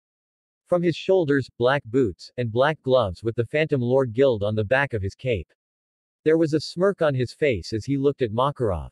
Well, I was wondering when you'll get here, you old fool, Jose Paula said as Makarov glared at him. Paula, fool, why did you attack my children? Makarov demanded while Jose just chuckled. As if you didn't know, Dreyar, he said. After all, being almost tied down, the only advantage you have is having her in your pockets. Her pockets? Makarov said, confused. I'm talking about the girl, Jose said as he kicked his desk, and Makarov's eyes widened as he saw Lucy, bound and gagged. Lucy! Makarov exclaimed as he ran towards them to save her. But then, they passed through his fingers, surprising him. He then looked at Jose, who just smiled and disappeared as a large shadow appeared over Makarov. How tragic it is, said a sad voice before a large magic circle appeared. Suddenly, there was an explosion, causing the fight to stop. Everyone was shocked when they saw someone fall, and it was Makarov. Master Makarov. Old man. Grams. Kurama saw him fall and quickly reverted to his cat form and flew towards Makarov, catching him by the back of his coat and flying towards Urza, who had a worried look on his face as Kurama handed Makarov over to him. His skin was green, his breathing was ragged, and he was sweating profusely. Master. Urza said in a worried tone before realizing that his comrade's morale had dropped seeing his master like that. Everyone, stand down. What? We shouldn't go. We have to avenge the old man. We have to go. The old man needs help. Soon, Fairy Tail began to retreat, giving Phantom Lord a morale boost. Gajeel jumped back to his perch on top, followed by Neji and Tenten, who saw Fairy Tail run. Suddenly, a puddle crawled towards them, and Juvia appeared. Juvia? Where is the girl? Gajeel asked as Juvia shook her head. Juvia's sorry, but the target was protected by a man who could control shadows, he explained, making all three of them look surprised. Impossible, she shouldn't be able to recover so quickly, Neji said with a frown. Gihihi, how interesting, Gajeel said with a smile as he watched Fairy Tail walk away, though he did notice Kurama looking at them before following the others. As Fairy Tail ran out of the city, Urza saw someone running towards them. She saw that it was Fox, who stopped in front of them. Fox. Kurama exclaimed, happy to see his friend back on his feet. Old man. Fox exclaimed as he felt that the old man's magic had been dangerously exhausted. Urza-san, what happened? We'll explain it to you later. Urza exclaimed as she looked at Makarov worriedly. We need to get Master back. Everyone, hold on tight. Fox exclaimed before extending his shadow towards the group and they all disappeared into the shadow just as Phantom Lord's mages arrived to attack, only to look around in confusion. Go and run Fairy Tail, Jose said as he appeared in front of his mages. But you can't escape. End chapter. Chapter 10. In the basement of Fairy Tail's ruined guild hall, many of the mages were depressed by the wet spirits. Since they returned from Oak Town, Makarov was quickly sent to Porlyuzuka's place. Fox attempted to heal him, but it was beyond his healing abilities, as he could feel Makarov's magic being forcefully drawn from him, and the only way he could heal himself as if all the drawn magic could be gathered, and only one wizard could help him. Fortunately, Fox managed to contact Mistogen and explained the situation to him. He said he'll take care of it, but he had to do something first. Fox was standing near the bar, sensing everyone's anxiety. Mirajane just contacted Laxus, and she refused to help, saying that he has better things to do. Out of anger, Mirajane broke the Lacrima orb with her bare hands. Everyone, including Urza, felt desperate as their strongest limbs were out of their reach. They didn't know when Mistogen would come, Laxus refused to help and Gildarts was still out of his reach. Not to mention what happened to Makarov. Okay, enough, Fox said, getting everyone's attention. Look at all of you. If the old man saw us right now, he would be disappointed. They all seem to look even lower when he says that. He wouldn't want us to whine like babies, he would want us to keep fighting and show them why they shouldn't mess with fairy tale, Batbayo. Fox exclaimed loudly. They all looked at Fox with wide eyes and full of surprise, not thinking that he could talk like that. Feeling motivated, the wizards began to move, anxiety replaced with determination. Hey, who needs first aid? He collects all the lacrima bombs you can collect. I'm going to take the first look. Nodding, Fox started walking, only to bump into Urza. I have to say you can give a surprisingly inspiring speech, he said with a smile as he looked at Fox with a touch of respect. Don't get used to it, Fox said, returning to his monotonous voice. How is Lucy-san? Kurama-san, Flare-san, and Levi-san are with her, Urza said with a sigh as he turned to look at the blonde, who still seemed depressed after finding out that her father hired Phantom Lord to help her. We'll take her back. War. She's still upset since she found out about her father, blaming herself. She shouldn't blame herself, Fox said. No one would have predicted that Phantom Lord would do this. Go talk to her, Urza said, patting Fox on the shoulder. After all, you are her teacher. A teacher should comfort her student. Fox nodded and walked over to Lucy. Kurama was hovering over her head, trying to comfort her, though her way of comforting seems to be less helpful. Flare and Levi also tried to help, but no matter what they do, Lucy wouldn't stop looking upset. Come on, stop being sad, blonde, she said, wagging her tail in front of her face, though she was ignoring him. What happened to that feisty personality? Come on, stand up already. Suddenly, Kurama felt her pull it out of Lucy's head before placing it on top of Fox's head. As much as I respect the way you cheer her up, she really isn't helping, she told Kurama, who shrugged. Well, sorry, I can't do soft stuff, she said before flying off, leaving in Fox alone with Lucy, Flare, and Levi. Fox then sat down next to Lucy, who didn't even react as she noticed. Flare and Levi decided to leave, leaving the two of them alone. Lucy-san, you know we don't blame you, right? Fox said in a comforting tone. You have nothing to do with this war. It was not your fault. But it's my fault, Lucy said sadly as she looked at Fox, his eyes wet and her ears missing. I ran away from home to join Fairy Tail, and now my father hired Phantom Lord to take me back. And because of that, you got hurt. No, it's not, Fox said. No one, not even your dad, could have guessed that the Phantom Lord started a war with us. And that he hurt me is my fault. I was careless. If I leave Fairy Tail, maybe this will stop, Lucy said. If you did that, then we'll lose, Fox said, putting a hand on his shoulder. We will lose both the war and you. You are one of us, Lucy, and we will not let you go. Fox-kun, Lucy said as she looked at him, touched by her words. She also noticed that he didn't add san to her name again. She then placed her hand on his that was on her shoulder, a slight smile on her face. Thank you. Suddenly, before anything else could happen, the ground began to shake. Surprised, they thought it was an earthquake until they heard a loud hum outside. Suddenly, Jet, who was watching, ran towards the basement, a surprised expression on her face. This is bad, she exclaimed in panic. Everyone, come outside, quickly. They all rushed out quickly, and what they saw shocked them. Looming towards Magnolia was a giant, shadowy figure. Fortunately, they evacuated the city, so that no one would get hurt in their conflict. As the figure approached, her eyes widened as if she were the Phantom Lord's guild, but she had robotic legs and arms, lumbering towards Fairy Tail. What the hell is that? Wakaba exclaimed. Greetings, Fairy Tail, said Jose Porla's voice, surprising the wizards. Do you think you could escape after Makarov's humiliating defeat? Think again, now tremble in fear of Phantom Lord's greatest weapon. Now, if you don't want to be destroyed, hand over Lucy Heartfilia.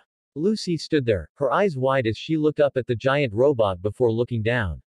She began to think about giving up. Her friends didn't need to go through this just for selfish reasons. Just as she was about to give up, someone stepped forward. How about you eat shit? Kurama exclaimed, turning into his human form. We're not giving you Blondie. Yes. Lucy is one of us. Out of here. Everyone. Lucy said as she started to cry again. Then so be it, Jose said. Then prepared to be destroyed by the Jupiter. After she said that, a cannon appeared from the middle of the robot, aimed at Fairy Tail, and it started to glow. Shit, he's going to shoot us. Everyone, take cover. Urza exclaimed as she prepared to run forward, to block the cannon, only for someone to run past her. Fox? Fox ran towards the Ghost Lord's weapon before leaping into the air as the cannon fired. Shadow Grace, Black Vortex, he exclaimed as a shadowy black circle appeared in front of Fox. The explosion hit the shadow, absorbing itself into it. They all watched in shock and amazement as Fox defended them from Jupiter. Fox suddenly growled as he felt his black vortex being overwhelmed. Just as the cannon finally ended, the dark circle exploded, sending Fox crashing to the ground. He fell a few meters before finally righting himself, stopping in a crouch, only a few scratches on him. Fox, are you okay? Urza said as she and a few others ran towards him. I'm fine, Fox said, easily getting to his feet. Wow, how impressive, Jose said from the robot. To think that there is one of you who can stop Jupiter, but that was lucky. Give Lucy heartphilia or you will suffer the same fate as Makarov. Like Kurama said, Fox said, facing the robot. Eat shit, Jose Porla. Very well, we'll give you 15 minutes, Jose said. I'm giving you a chance before we destroy you with a stronger Jupiter. Not unless we stop you, Fox said when Jose ended communications. And how do you plan to do that? Gray asked, looking at Fox. We destroyed it from the inside, Fox said before suddenly kneeling to the ground, grunting in pain. Fox-kun, Lucy exclaimed worriedly, running towards him. Are you okay? Yeah, just stunned, Fox growled as he gripped the ground, concentrating on his breathing to recover. We need to stop Jupiter. In that, Natsu exclaimed, with Happy carrying him into the air. Come on, Happy.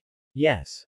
They all watched as Natsu and Happy flew towards the cannon. Suddenly, dark ghoul-like creatures emerged from the giant robot and headed towards the fairy tale mages. What the hell are these? One of them exclaimed as the demons flung them down like vultures. These are the demons born from the magic of Jose Porla.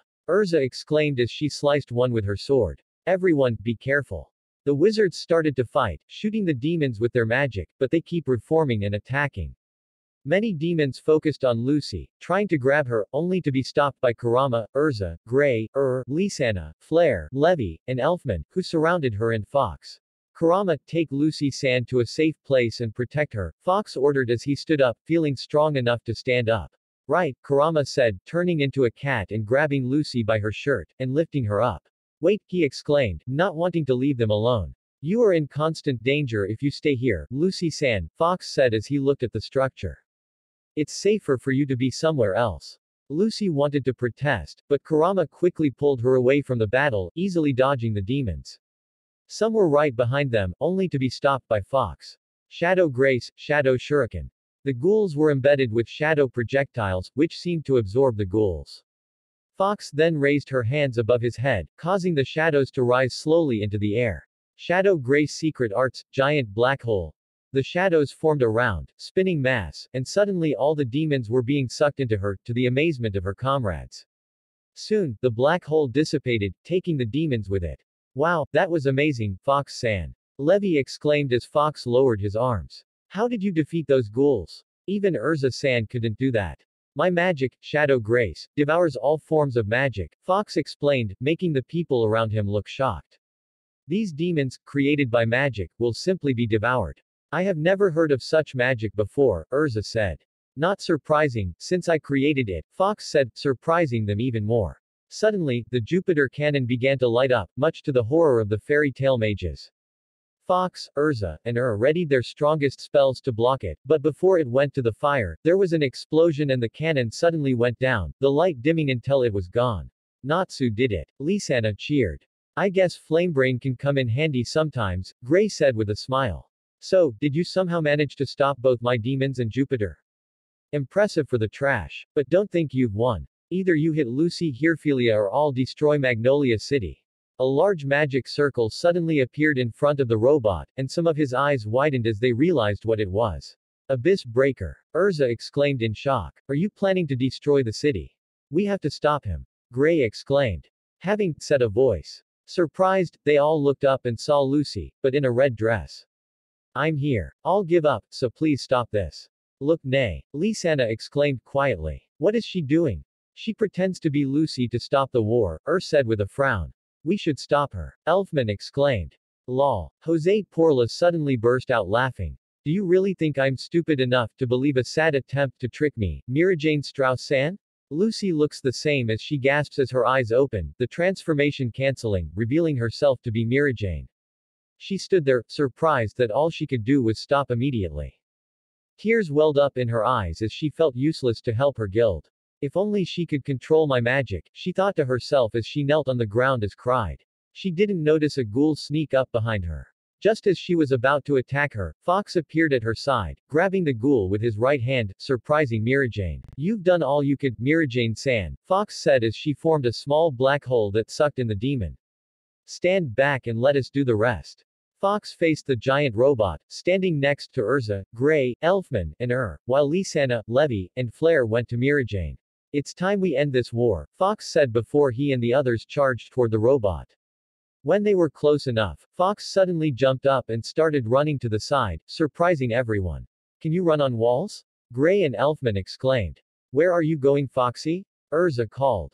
I'm going straight to Jose, Fox replied as he kept running. I'll see you all inside. Wait, Urza called out, only to be stopped by Don't worry, said with a smile. That brat, he's stronger than he lets on.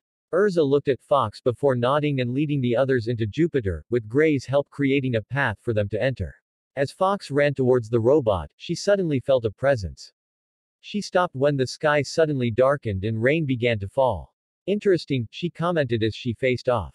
Drip, drop, said a voice. She turned and saw the girl from before, Juvia, a member of Phantom Lord. Hello again, Mr. Shadow. I don't want to fight you, Fox said to the girl, who seemed surprised. I just want to stop Jose. Tell me, how do I stop Abyss Breaker? I'm sorry, but Juvia can't tell, Juvia replied in an emotionless tone. Now, Juvia must defeat Mr. Shadow. She raised her hand and water suddenly formed around Fox, trapping him in a circular prison of water. How nostalgic, Fox thought calmly as he looked around the prison. He remembered that something like this happened on his first C-rank mission turned a rank. Give it up, Juvia said as she looked at Fox. Nothing escapes Juvia's water lock. Fox simply clasped his hands together, forming a seal, confusing Juvia. He then released a shockwave of chakra, exploding the water prison, much to Juvia's surprise. Did he break Juvia's water lock? Impossible, she thought to herself before Fox drew some blood from his palms with her fingernails, slid them over the seals on his arms, and pulled out a handful of shuriken. He launched the projectiles at Juvia, but they curved around him. She looked confused before Fox lowered his arms and saw something thin and shiny attached to the shuriken. She watched as the shuriken flew around her and saw that the cables bound her. Instead of being tied down by the cables, she walked past her, surprising Fox as she pulled the projectiles at him. The wires went through you, Fox said, surprised. Yes, Juvia said, looking sad as she looked out at the rain. Juvia is made of rain. Nothing can touch Juvia. We'll see, Fox said as she resealed her shuriken and cables. Many have tried, but none have managed to touch Juvia, she said in a depressed tone. Then I'll be the first, Fox said before attacking Juvia. He laced his left hand with chakra, which he used to grab onto Juvia. He expected her to dodge, but she just stood there, not seeming worried. She expected her hand to go through it, like everything in life. He then was surprised when Fox grabbed her. Squeeze. Fox, for the first time in a long time, froze when he found her hand clutching her right breast. Sure, he taunted Lucy and grabbed her butt a few times, but that was only because he was picking on a friend of hers. This was an accident. Soft, he thought to himself before Juvia moaned again. Her expression was different from the stoic, emotionless expression a minute ago. Her pale cheeks were flushed, her eyes nearly closed and slightly teary, her mouth slightly open as she gasped. Sorry. Fox exclaimed as he quickly released him and stumbled backward. That was an accident. I didn't mean to grab you. Well, I did, but not like this, Batbayo. Juvia wasn't listening. She was busy panting, kneeling on the floor, holding her breast, still flushed. Juvia was touched, she thought to herself, still shocked by what happened. For as long as she remembered, no one could touch her due to her magic. People started avoiding her because of it, calling her weird and gloomy. And soon, the endless rain began, and when people connected with her, they pushed her away from her. Wherever she goes, she brought the rain, and nothing she can do can stop it, so she was chased away until she was taken in by Jose Porla, and despite the hostility and hostile atmosphere, she found some comrades, like the members of Element 4, Gajil and the two newcomers. But she was lonely despite having comrades, since all the people she attracted to her were perverted and weird, and they couldn't touch her. Even if she finds someone who overlooks her body of water, they leave her because the rain follows her. Hey, look, Fox said, calming down. I don't want to fight you. I just want to stop this war before anyone else gets hurt. So please step back. Juvia can't do that, Juvia said, calming her heart as she stood up. Juvia has a mission. Then I apologize for hurting you, Fox said before accusing. Water cutter. Juvia exclaimed as she shot out a blade made of water. Fox easily dodged the attack. Juvia started throwing blades of water at Fox, but he kept dodging them, spinning and jumping into the air. Shadow grace, shadow restriction. Fox exclaimed as his shadow charged toward Juvia. Juvia, after being touched, became wary of the shadows and began to dodge, her body turning into the water as she jumped to dodge the shadows. She became aware that the shadows were moving at a slow pace, trying to follow her. Mr. Shadow seems to be slow, Juvia said as she fired the water blade at Fox, who used a shadow to block it. Your shadows can't keep up with Juvia. How observant of you, Fox complimented. Actually, my shadow grace isn't as fast as I want it to be. But it's a weakness I can easily cover. The shadows returned to Fox, who disappeared in a blur, shocking Juvia. Before she could react, an arm wrapped around her neck behind her. Surprised, she turned her head and saw Fox. My magic may be slow, but I'm far from it, she said, tightening her grip. And since I've proven, before, I can touch you. So give up. I don't want to hurt you. Let it go. Juvia exclaimed, blushing at the close contact, still not used to being touched. She began to smoke, causing Fox to let go of the intense heat. Don't touch Juvia so casually. Fox seemed surprised by his reaction as he jumped to avoid getting burned. She was familiar to him, the way she reacted to being touched. Then it occurred to him why she looked familiar. Retrospective scene. 5-year-old Naruto was walking through the park, his head down as he passed the children playing. He noticed that many of them turned away from him and hurled taunts and insults at him. He just looked down, trying to make himself smaller. Suddenly, he felt a hand on his shoulder. Startled, he quickly jumped up, turned around, and saw a girl his age, confused by his reaction. Hey, are you okay? She asked, tilting her head. Who are you? She asked, looking a little scared. I'm Sayuri Uchiha. Sayuri introduced herself with a small smile. I was wondering if you want to play with me. You ask me? Naruto asked, looking a little unsure. Sure, why not? Sayuri said with a smile as she offered her hand to him. He seemed confused by it before taking it. She looked up at him with wide eyes, feeling how warm his hand is. Come on. Oh yeah, what's your name? It's Naruto, Naruto said as he allowed himself to be swept away by her. Flashback end. I see. Fox said as he faced Juvia. You were also alone. What? Juvia asked, surprised by her statement. Suddenly, Fox turned his back on her and started walking. I'm not going to fight you. Juvia watched Fox's figure walk away before getting angry. The rain formed around her, forming giant tentacles waving furiously. Don't turn your back on Juvia, she exclaimed as she used the tentacles to attack Fox. The tentacles hit Fox, who didn't bother to fight back. He stumbled when the tentacles hit him, but he kept walking. Don't insult Juvia. Fight Juvia. She kept attacking Fox, who kept his back to her, grunting a little as the tentacles hit him painfully, but he kept moving. Juvia won't let you tease her like that. Juvia exclaimed as the tentacles fused into a sharp tendril. She then shot the tendril at Fox, who kept walking. Suddenly, the robot building shook rapidly, tripping Juvia and causing her to drop the tendril of water. She stumbled a few feet toward the edge before losing her balance. She was wide-eyed as she began to fall off the side of the robot. Even if she was made of water, a fall from this height would do a lot of damage to her. She tried to grab the edge but lost it. Suddenly, one of her hands grabbed her, saving her. She looked over and saw Fox, who led her to safety. When she was safely in the robot, she lay on her back, panting from nearly falling to her death. She turned to Fox, who didn't seem bothered by the attacks she made. Why? She asked as she sat down. Why did you save Juvia? Because I'm just like you, Fox replied as he looked up at the sky, her headband getting wet from the rain. It's painful to be alone, scary even. That's why I don't want to hurt you. Maybe we could even be friends. Juvia looked at Fox with wide eyes when he said that, in front of her. There was no guile in her words, sounding sincere. She started to blush as the rain stopped, the gray clouds parting to let in the sun. Oh? The rain stopped, Fox said as she faced off. I like the rain, but nothing beats sunshine. Don't you agree? Juvia's eyes sparkled as she looked at Fox, the sunlight making him look amazing in her eyes. She started to blush until her eyes turned into heart shapes and passed out with a look of love on her face, which was steaming. Are you okay? Fox asked, touching her cheek, getting no response. Fox then turned to the source of the tremor, having felt this power before. Elfman. She quickly ran towards the source until she was near the robot's shoulder, where a giant horned monster was holding Mirajane and Lisana, who were captured by Saul to be used as hostages.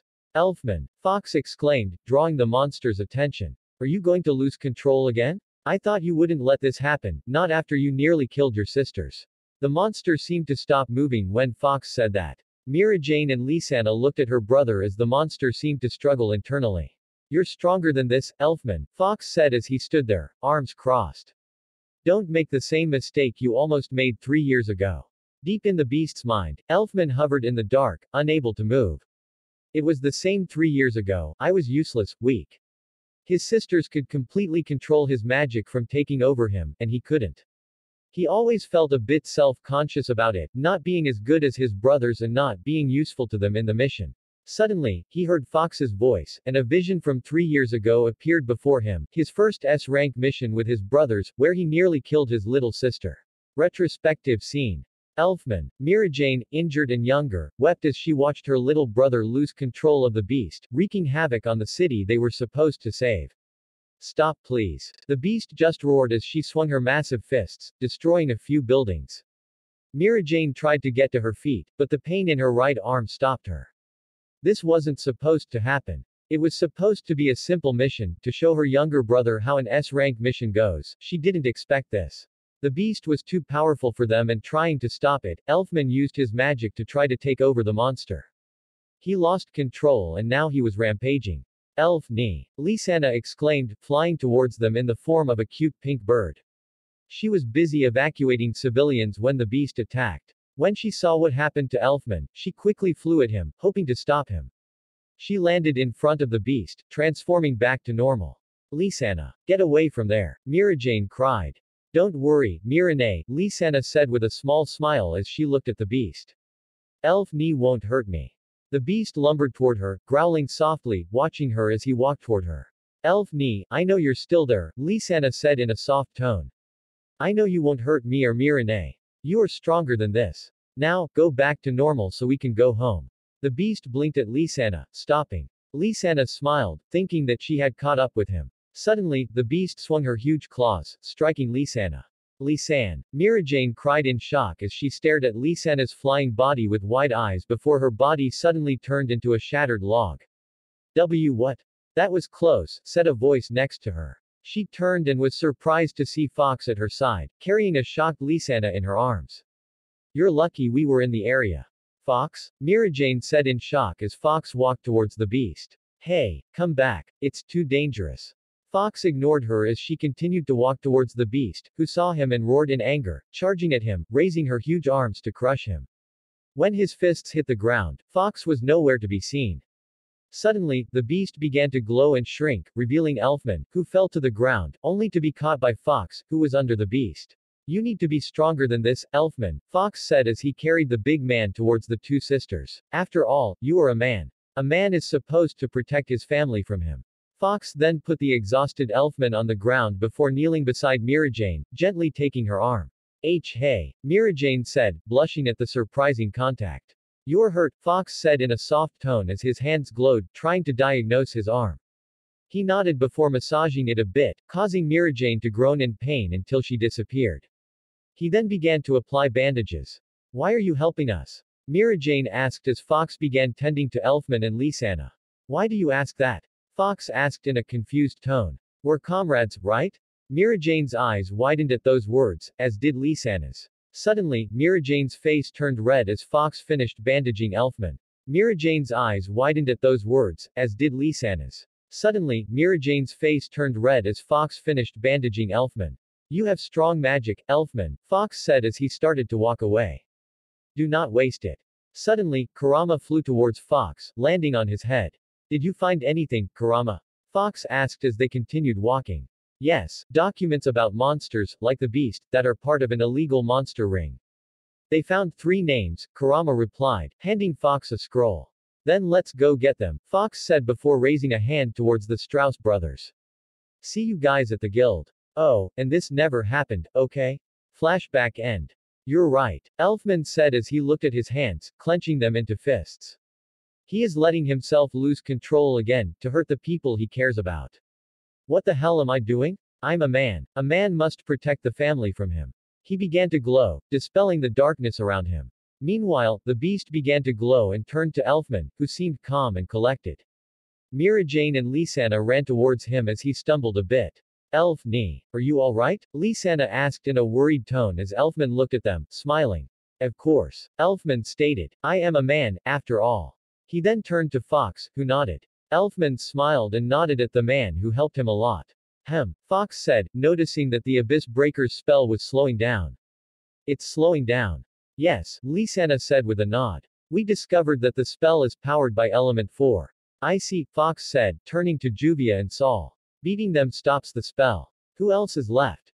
Arya of the Wind, Mirajane said. Natsu-san and the others have already taken care of Fire Totemaru. Suddenly Fox froze, confusing the others. Before they could ask what was wrong, Jose's voice echoed through the robot.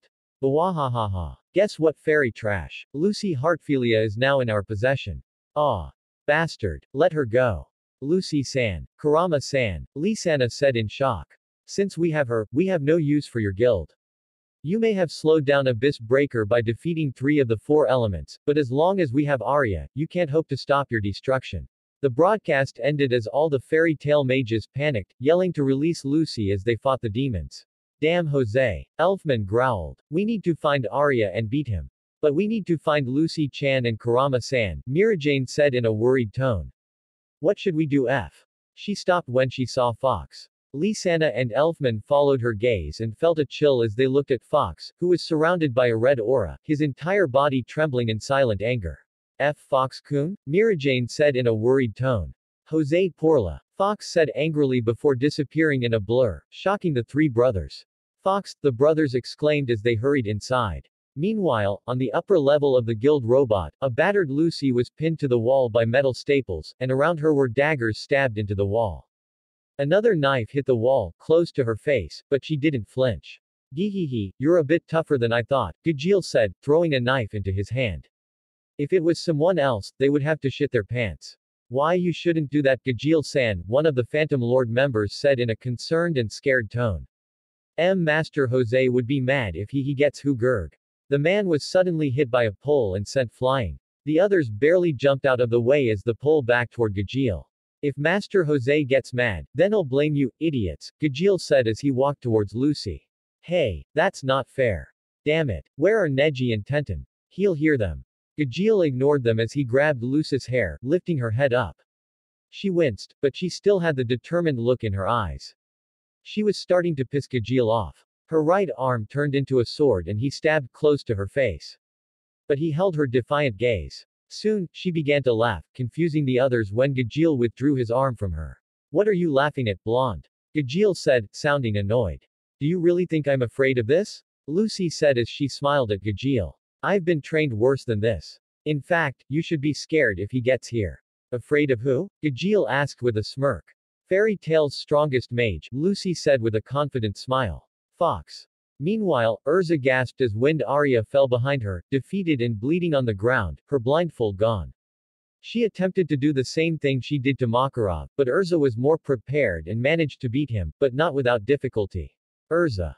He turned around and saw Natsu, Happy, Gray, and running towards her. Was the only one who didn't seem angry, but Natsu and Gray seemed a little rough from fighting Totemaru of fire, with Totemaru using Natsu's fire against Gray since he couldn't hurt Natsu. Before Totemaru could do any real damage though, easily defeated him, freezing him before he could do anything. Awesome, you beat that fat girl. Natsu cheered as he lightly kicked the guy who hurt his teacher. Now. Abyss Breaker stops, she said as she slowly got up. Only Gajeel and Jose Porla remain. Suddenly, there was an intense pressure that suffocated Natsu, Gray, Happy, and Urza. Only was slightly okay, though he was sweating a bit. They turned to see Jose Porla walking towards them, a nasty grin on his face as he walked towards the Magi. Well, I'm here, fairy trashes, he said as he released a dark aura. Now what? Meanwhile, Kurama was on the ground, his body pinned down by Neji's attack. He growled at being so careless. Previously, he was going to one of the guild's safe houses, but they were suddenly ambushed by Gajeel. He managed to fight back, and Lucy helped a bit thanks to his training. But then, Neji and Tenten sneak up behind them and attack. They knocked Lucy down before she could use the heavenly keys on her, causing her to drop them. He was about to attack, but Gajeel hit him in the head and Neji sealed his chakra path, immobilizing him. And now here he was, away from Lucy, being questioned about Fox, but he refused to speak. I don't want to hurt you any more than necessary, Neji said as he grabbed Kurama by the back of his coat. Tell me, who is this Fox? How did he get the scroll? How is he related to Naruto Uzumaki? Kiss my furry ass, Kurama said with a smile. Neji just looked annoyed when he dropped Kurama. Tenten was trying to open the scroll, but he couldn't unfold it. He saw the seal on him, preventing him from opening it. I can't make heads out of this seal, he said as he scratched his head. This Fox is a high-level seal master. Perhaps better than Jiraiya-sama. You guys are from the Leaf people, right? Kurama asked, making them both look at him.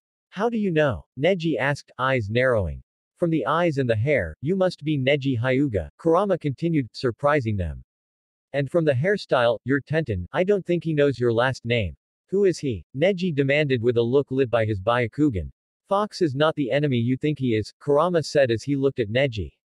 You are not bad people. All we want is to prevent Jose Porla from taking Blondie. You mean to rescue her from you guys? Tenten replied. Bailing out. Her father asked Porla-san to rescue Lucy-san from you, fairy tale, Tenten said, crossing her arms. Suddenly Kurama burst out laughing, surprising them both. What is he so funny? Do you believe that shit? Kurama said as he calmed down. I've seen Blondie ever since she joined the guild, always smiling and laughing with us. Do you really think she's a victim? You're being played. Phantom Lord is famous for being a guild of liars and thieves, threatening people and causing fights.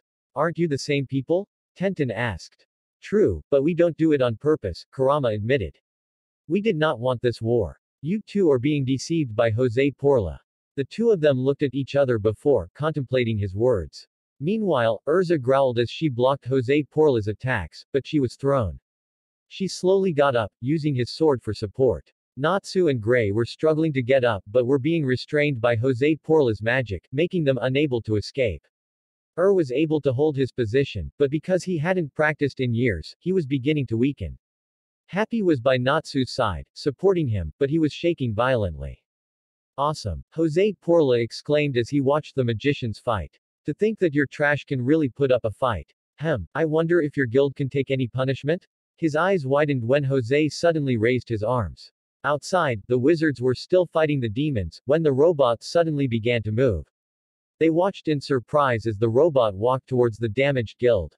Here's, Kana exclaimed as her eyes widened in shock as the robot raised its robotic arms. The mages started screaming and screaming as the robot began to pummel the guild building, slowly destroying it. The nearby wizards began to retreat, pulling those who refused to move, while the others fired at the robot, trying to stop it, but to no avail. 4. Kana cried when Macau and Wakaba stopped her, tears welling up in her eyes as her home of so many years soon fell to rubble. Gahahaha. Jose Porla laughed at the destruction of the guild building through lacrima. He was enjoying the looks of horror and surprise from the fairy tale mages. It seems obvious who wins this war. I'll make sure your faces are filled with despair as I destroy you all. He unleashed a large amount of dark energy, darkening the air, almost blocking out the light. His eyes glowed an unnatural red as he raised his arms, preparing the final blow to the weakened fairies. Suddenly, intense pressure pushed the aura away, surprising Jose Porla, and making him sweat. He suddenly saw the image of an angry giant fox revealing its sharp fangs, snarling for blood. He wasn't the only one who felt that. Urza, Natsu, Gray, Happy, and felt the foreboding pressure, but she felt protective towards them, making them breathe easier. They then turned to the source of the pressure and saw the figure walking towards them. Jose Porla. Fox said as he walked around the room, radiating bloodlust. His body was trembling with rage, his fists clenched so tightly they were breaking.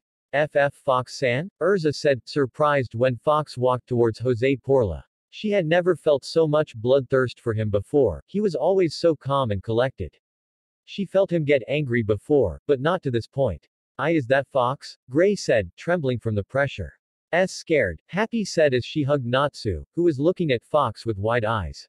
So, are you the illusory fox? Jose Porla said, overcoming his surprise, mocking. I've heard of you through the grapevine. To think that someone so unknown can be so strong. Your powers are wasted on a trash guild like Fairy Tail. Join Phantom Lord instead. Once we got the money from the Heartfilia family, Phantom Lord will rise to the top. You have finished? Fox said in an indifferent tone. Good. Because those are your last words. I'm going to break you, Jose Porla. You? Break me? Jose Porla said with disdain. I offered you the opportunity to join the winning team, but it seems you are a fool. Then you will perish together with this trash. Suddenly, he felt immense pain in his face before he was thrown, crashing into the walls.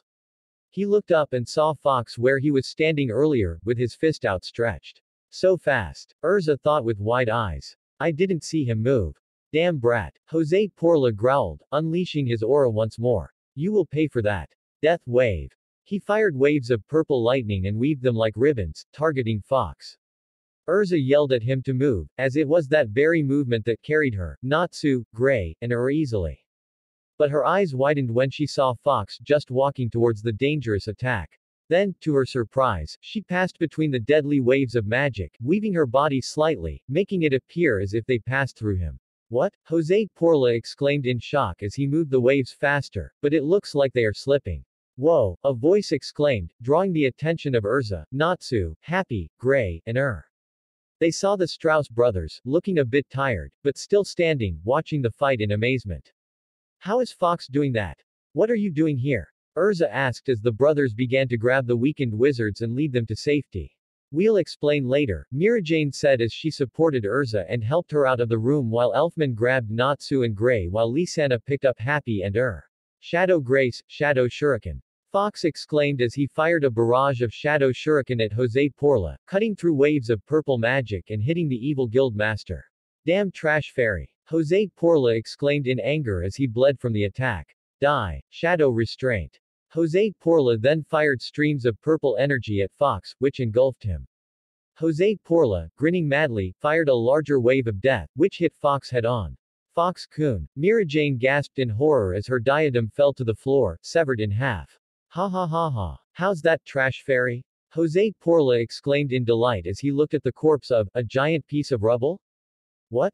Suddenly, she felt killing intent behind him. When she turned around, she saw a pair of demonic red eyes. He then got hit in the face, sending him flying through the air. That was for the old man, Fox said, his right arm outstretched before withdrawing it. He suddenly appeared next to Jose Porla and hit him again in the face. That was for Lucy. He another punch from the right of him, hitting Jose Porla in the stomach, causing him to spit a little blood. That was for Kurama. He kept hitting Jose Porla with his right hand, breaking his bones, hitting his teeth, and spitting blood.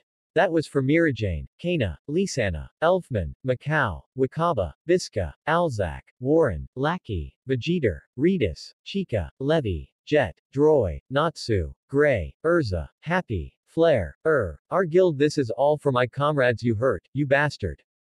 The group watched in amazement as Fox, Fairy Tail's supposed C-class mage, was beating Jose Porla, a guild master and member of the 10 holy mages, like a rag doll. This can't be real, Gray said in disbelief. Amazing, Lisana said in awe. I knew he was strong. Natsu exclaimed, looking excited. Urza suddenly noticed something as she watched Fox fight. Fox-san is using his right hand. You're right, Mirajane said through astonishment and shock. What's so weird about that? Gray asked, looking at the two girls. For as long as I know, Fox-kun never uses his right arm, Mirajane said, remembering those times Fox was in the guild. He ate ramen with his left hand, poured sake with his left, and stroked Kurama with his left. I've only seen him fight his left, Urza said, remembering the time they fought pirates. He deflected and hit the pirates with just his left hand. His right hand isn't normal. How is this happening? Jose Porla thought of the pain as each blow sent him to the brink of unconsciousness. How is this weakling beating me? I am the Ghost Lord Guild Master. It is nothing but trash. To die, Jose Porla exclaimed as his eyes turned red, increasing his magical power. Dark Pulse. He released a wave of purple energy larger than Death Wave at Fox. Fox simply raised his right hand and blocked the attack, not even moving an inch from where he was standing. I am possible, Jose Porla said as he parried the attack, looking at Fox, whose right sleeve, bandages, and gloves were destroyed. When the smoke cleared, everyone saw his right hand, dark orange fur with sharp black nails. On the palm of his hand was a black fairy tail mark. Who are you? Jose Porla asked as he backed away. Suddenly, Fox appeared behind him, and, before he could react, he kicked him into the air. Fox then raised his right arm, creating a spinning sphere of red and blue energy. I am the demon fox from Fairy Tail, Fox said as he formed the Rasengan and jumped towards Jose Porla. Vermilion Rasengan. He drove the sphere of condensed chakra into Jose Porla's back, causing him to scream in agony as he was pushed towards the ceiling. Jose Porla screamed as he felt his attack destroy him completely. It is as if a part of his being is being destroyed when the crimson energy invades his body. Meanwhile, on the upper level of the robot, the members tried to balance themselves as they felt the entire building shake. The tremor caused Lucy's restraints to fall off, freeing her from the wall. What the hell is going on? Master Jose is also trying to destroy us. Hey, is the ground cracked? Gajeel, sensing something from below, immediately jumped up as the ground exploded, sending the rest of the mages to his feet of him. His eyes widened as he saw Jose Porla fly off the ground, his back seared and bent in an inhuman way. His eyes were wide and white and his mouth released a silent cry of pain. Master Jose, the wizards exclaimed in shock as they recognized their master, although they did not expect to see him in such a state. Suddenly, they were assaulted by intense pressure, causing them to freeze. They were trembling, sweating, and unable to breathe, as they imagined dying brutally. Soon, they couldn't handle it and passed out. Gihi, Gajeel said with a smile, though sweat dripped from his forehead as the source of the pressure was revealed once the dust cleared. Fox-kun, Lucy said weakly with a smile when she saw Fox. She then noticed his red eyes and orange arm. Why you hack damn trash cough? Jose Porla exclaimed as he coughed up blood. He tried to get to his feet but found that he couldn't move. He couldn't feel his body nor could he feel any magic. My body. My magic. What have you done? I destroyed your magic container and broke your spine, Fox answered in a cold tone as he looked at Jose Porla, whose face was filled with horror and despair. That's the price you get for playing Fairy Tail. Live to be pathetic, Jose Porla. Fox then turned to Lucy and saw the battered state she was in, causing a vein to appear on the side of her head. He then turned to Gajeel, who seems to have frozen at the sight of those red eyes. You are a monster, Gajeel said with a smile, hiding the feeling of fear from him. Every part of him told him to run as fast as he could, but the dragon slayer in him wanted to fight him. This should be fun. His entire body began to glow green as a magic circle appeared below him, covering his body with metallic scales. He then charged at Fox, his right arm turning into a saw blade. She charged at Fox, swinging her sword at him. Suddenly his whole world spun before he realized what had happened. He was on his back, with the armor on his right face, his chest and abdomen cracked. What? He said as he felt intense pain where he was hit, causing the armor to shatter, revealing bruised flesh on him. Fox then stepped on his chest as he readied a Rasengan. Fox, with a cold look in his red eyes, raised his arm, intent clear from him. He was about to plunge the Rasengan into Gajeel's exposed chest when he felt a sense of fear near him. He looked at the fountain and saw Lucy looking up at him with wide, scared eyes. That shocked him, calming his anger. Having one of his comrades look at him like that made him aware of how close he was to committing one of Fairy Tail's greatest sins, the act of murder. He closed his eyes and calmed himself with deep breaths. The aura slowly disappeared, just like the Rasengan. When he opened his eyes, they were no longer red. He then walked away from Gajeel and towards the battered Lucy. Are you alright, Lucy-san? He asked in a soft tone, kneeling beside her. Lucy looked at Fox, forgetting her fear as she looked into his eyes, mesmerized. The terrifying reds were replaced by eyes as blue as the sky, looking at her with concern. Why yes, she stammered herself, looking sheepishly at the ground. I'm fine. Can you stand up? Fox asked as he got up. Lucy tried to, but her body protested, making her wince. Suddenly, she felt like she was being carried in a princess style. She looked at Fox, her face flushed red as he gently picked her up. Fox-kun? She exclaimed in shock. You've been through a lot today, Fox said as he looked at the damage he did. He then sighed, causing Lucy to look at him, noticing the sad gleam in her eyes. I think I need more training. Fox-kun? Lucy said, making Fox turn to her, and saw his smiling happily, but weakly. Thank you. Fox's eyes seemed to light up at his words before closing, turning into smiles. Suddenly, she felt some people, and one of them was Kurama. He tensed as he turned in the direction and saw Neji, Tenten, and a released Kurama. Kurama, were you hurt? Fox asked his partner, who shook his head. I'm a little bruised, but nothing I haven't handled before, he said before landing on Fox's head. Where's your headband protector? It broke, Fox said before facing Neji and Tenten, who was helping Gajeel to his feet, supporting him. It has been a long time. Naruto. Neji said, disbelief present in his expression. Is it really you? I'm going for Fox these days, Fox replied before looking at the scroll. Hand over the scroll, Neji-san. What? Neji said as he held the sealing scroll protectively. But we can find a way home with the sealing scroll. It's impossible for you to return home, even with the scroll, Fox said, holding out his hand. Now give me the scroll. This scroll belongs to Konoha, our home, Neji said. And as I said, you can never go back to Konoha, or to the elemental nations, Fox said. If you got here the same way I did, then you have no hope of ever going back there. Now give me the scroll. I can't do that, Naruto, Neji said as he placed the scroll behind him. Even if it's you. I wasn't asking, Fox said as the scroll was suddenly on his back, thanks to his shadows. How did you? Neji said in shock as he didn't see him move. Then he watched Fox walk away. He was about to give chase when he felt a hand on his shoulder. He looked up and saw Tenten shaking her head at him, still supporting Gajeel. Seeing that he needed medical attention, Neji sighed before the three of them disappeared in a swirl of wind and leaves. As Fox led Lucy and Kurama towards the exit, the wind shifted behind him before anyone appeared, a giant, fat man in a green cape, gold shirt, and scarf, with a top hat to match his cape. He was grinning madly, his strange cross-shaped pupils staring at Fox.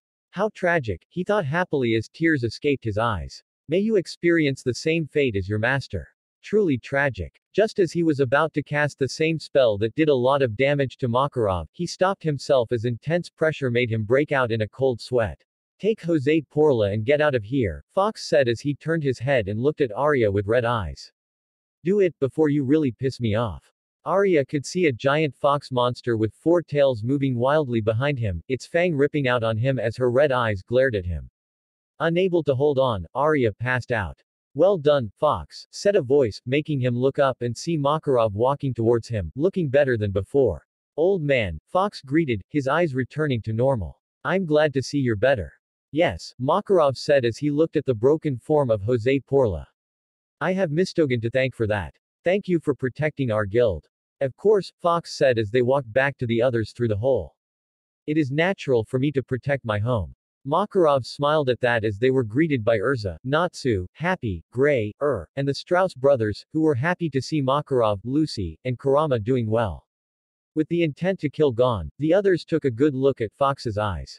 Whoa, Fox has eyes, Natsu exclaimed in shock. Yes, Happy exclaimed in shock. Of course he has eyes, Gray said in a deadpan tone. But, weren't they red before? Mirajane stared into her eyes, mesmerized by how blue they were. Excellent work, Fox-san, Urza said with a nod. Thanks to you, we have won the war. Don't mention it, Fox said before starting to walk away. Let's get out of here before the explosion goes off. Explosions? Suddenly, the top of the robot exploded, shaking the entire building. As he was boarding the robot, Fox created some shadow clones and sent them to plant explosive seals all over the robot. I guess we were too slow, Fox commented as he blew up another part of the robot. Why the hell did you put explosions? Gray exclaimed as they all ran as fast as they could from the shaking robot.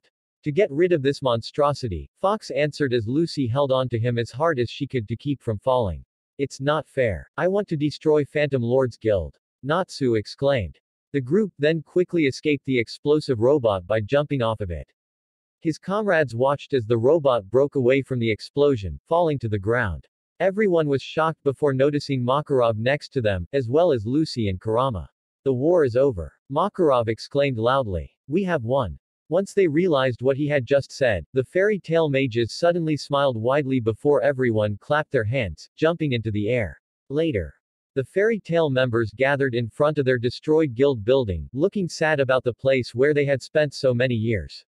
They won the war, but lost an important battle, protecting their guild.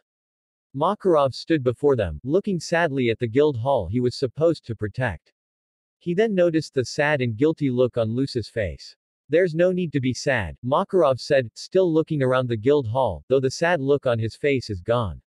The guild halls can be rebuilt. I'm happy that no one was hurt by this foolish war. Lucy still didn't look up, tears appearing in her eyes, feeling responsible for the cause of the war.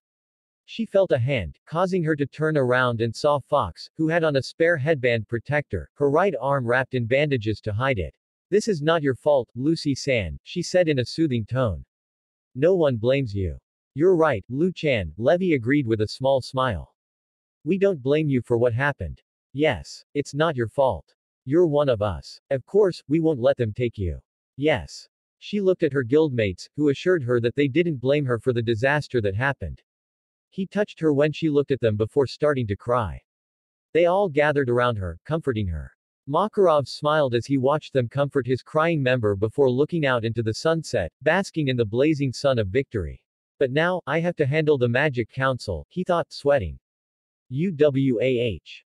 Master. Urza exclaimed in shock as Makarov cried. What's happening? He's crying tears of joy, Kurama said. Enjoy our victory. End chapter 10.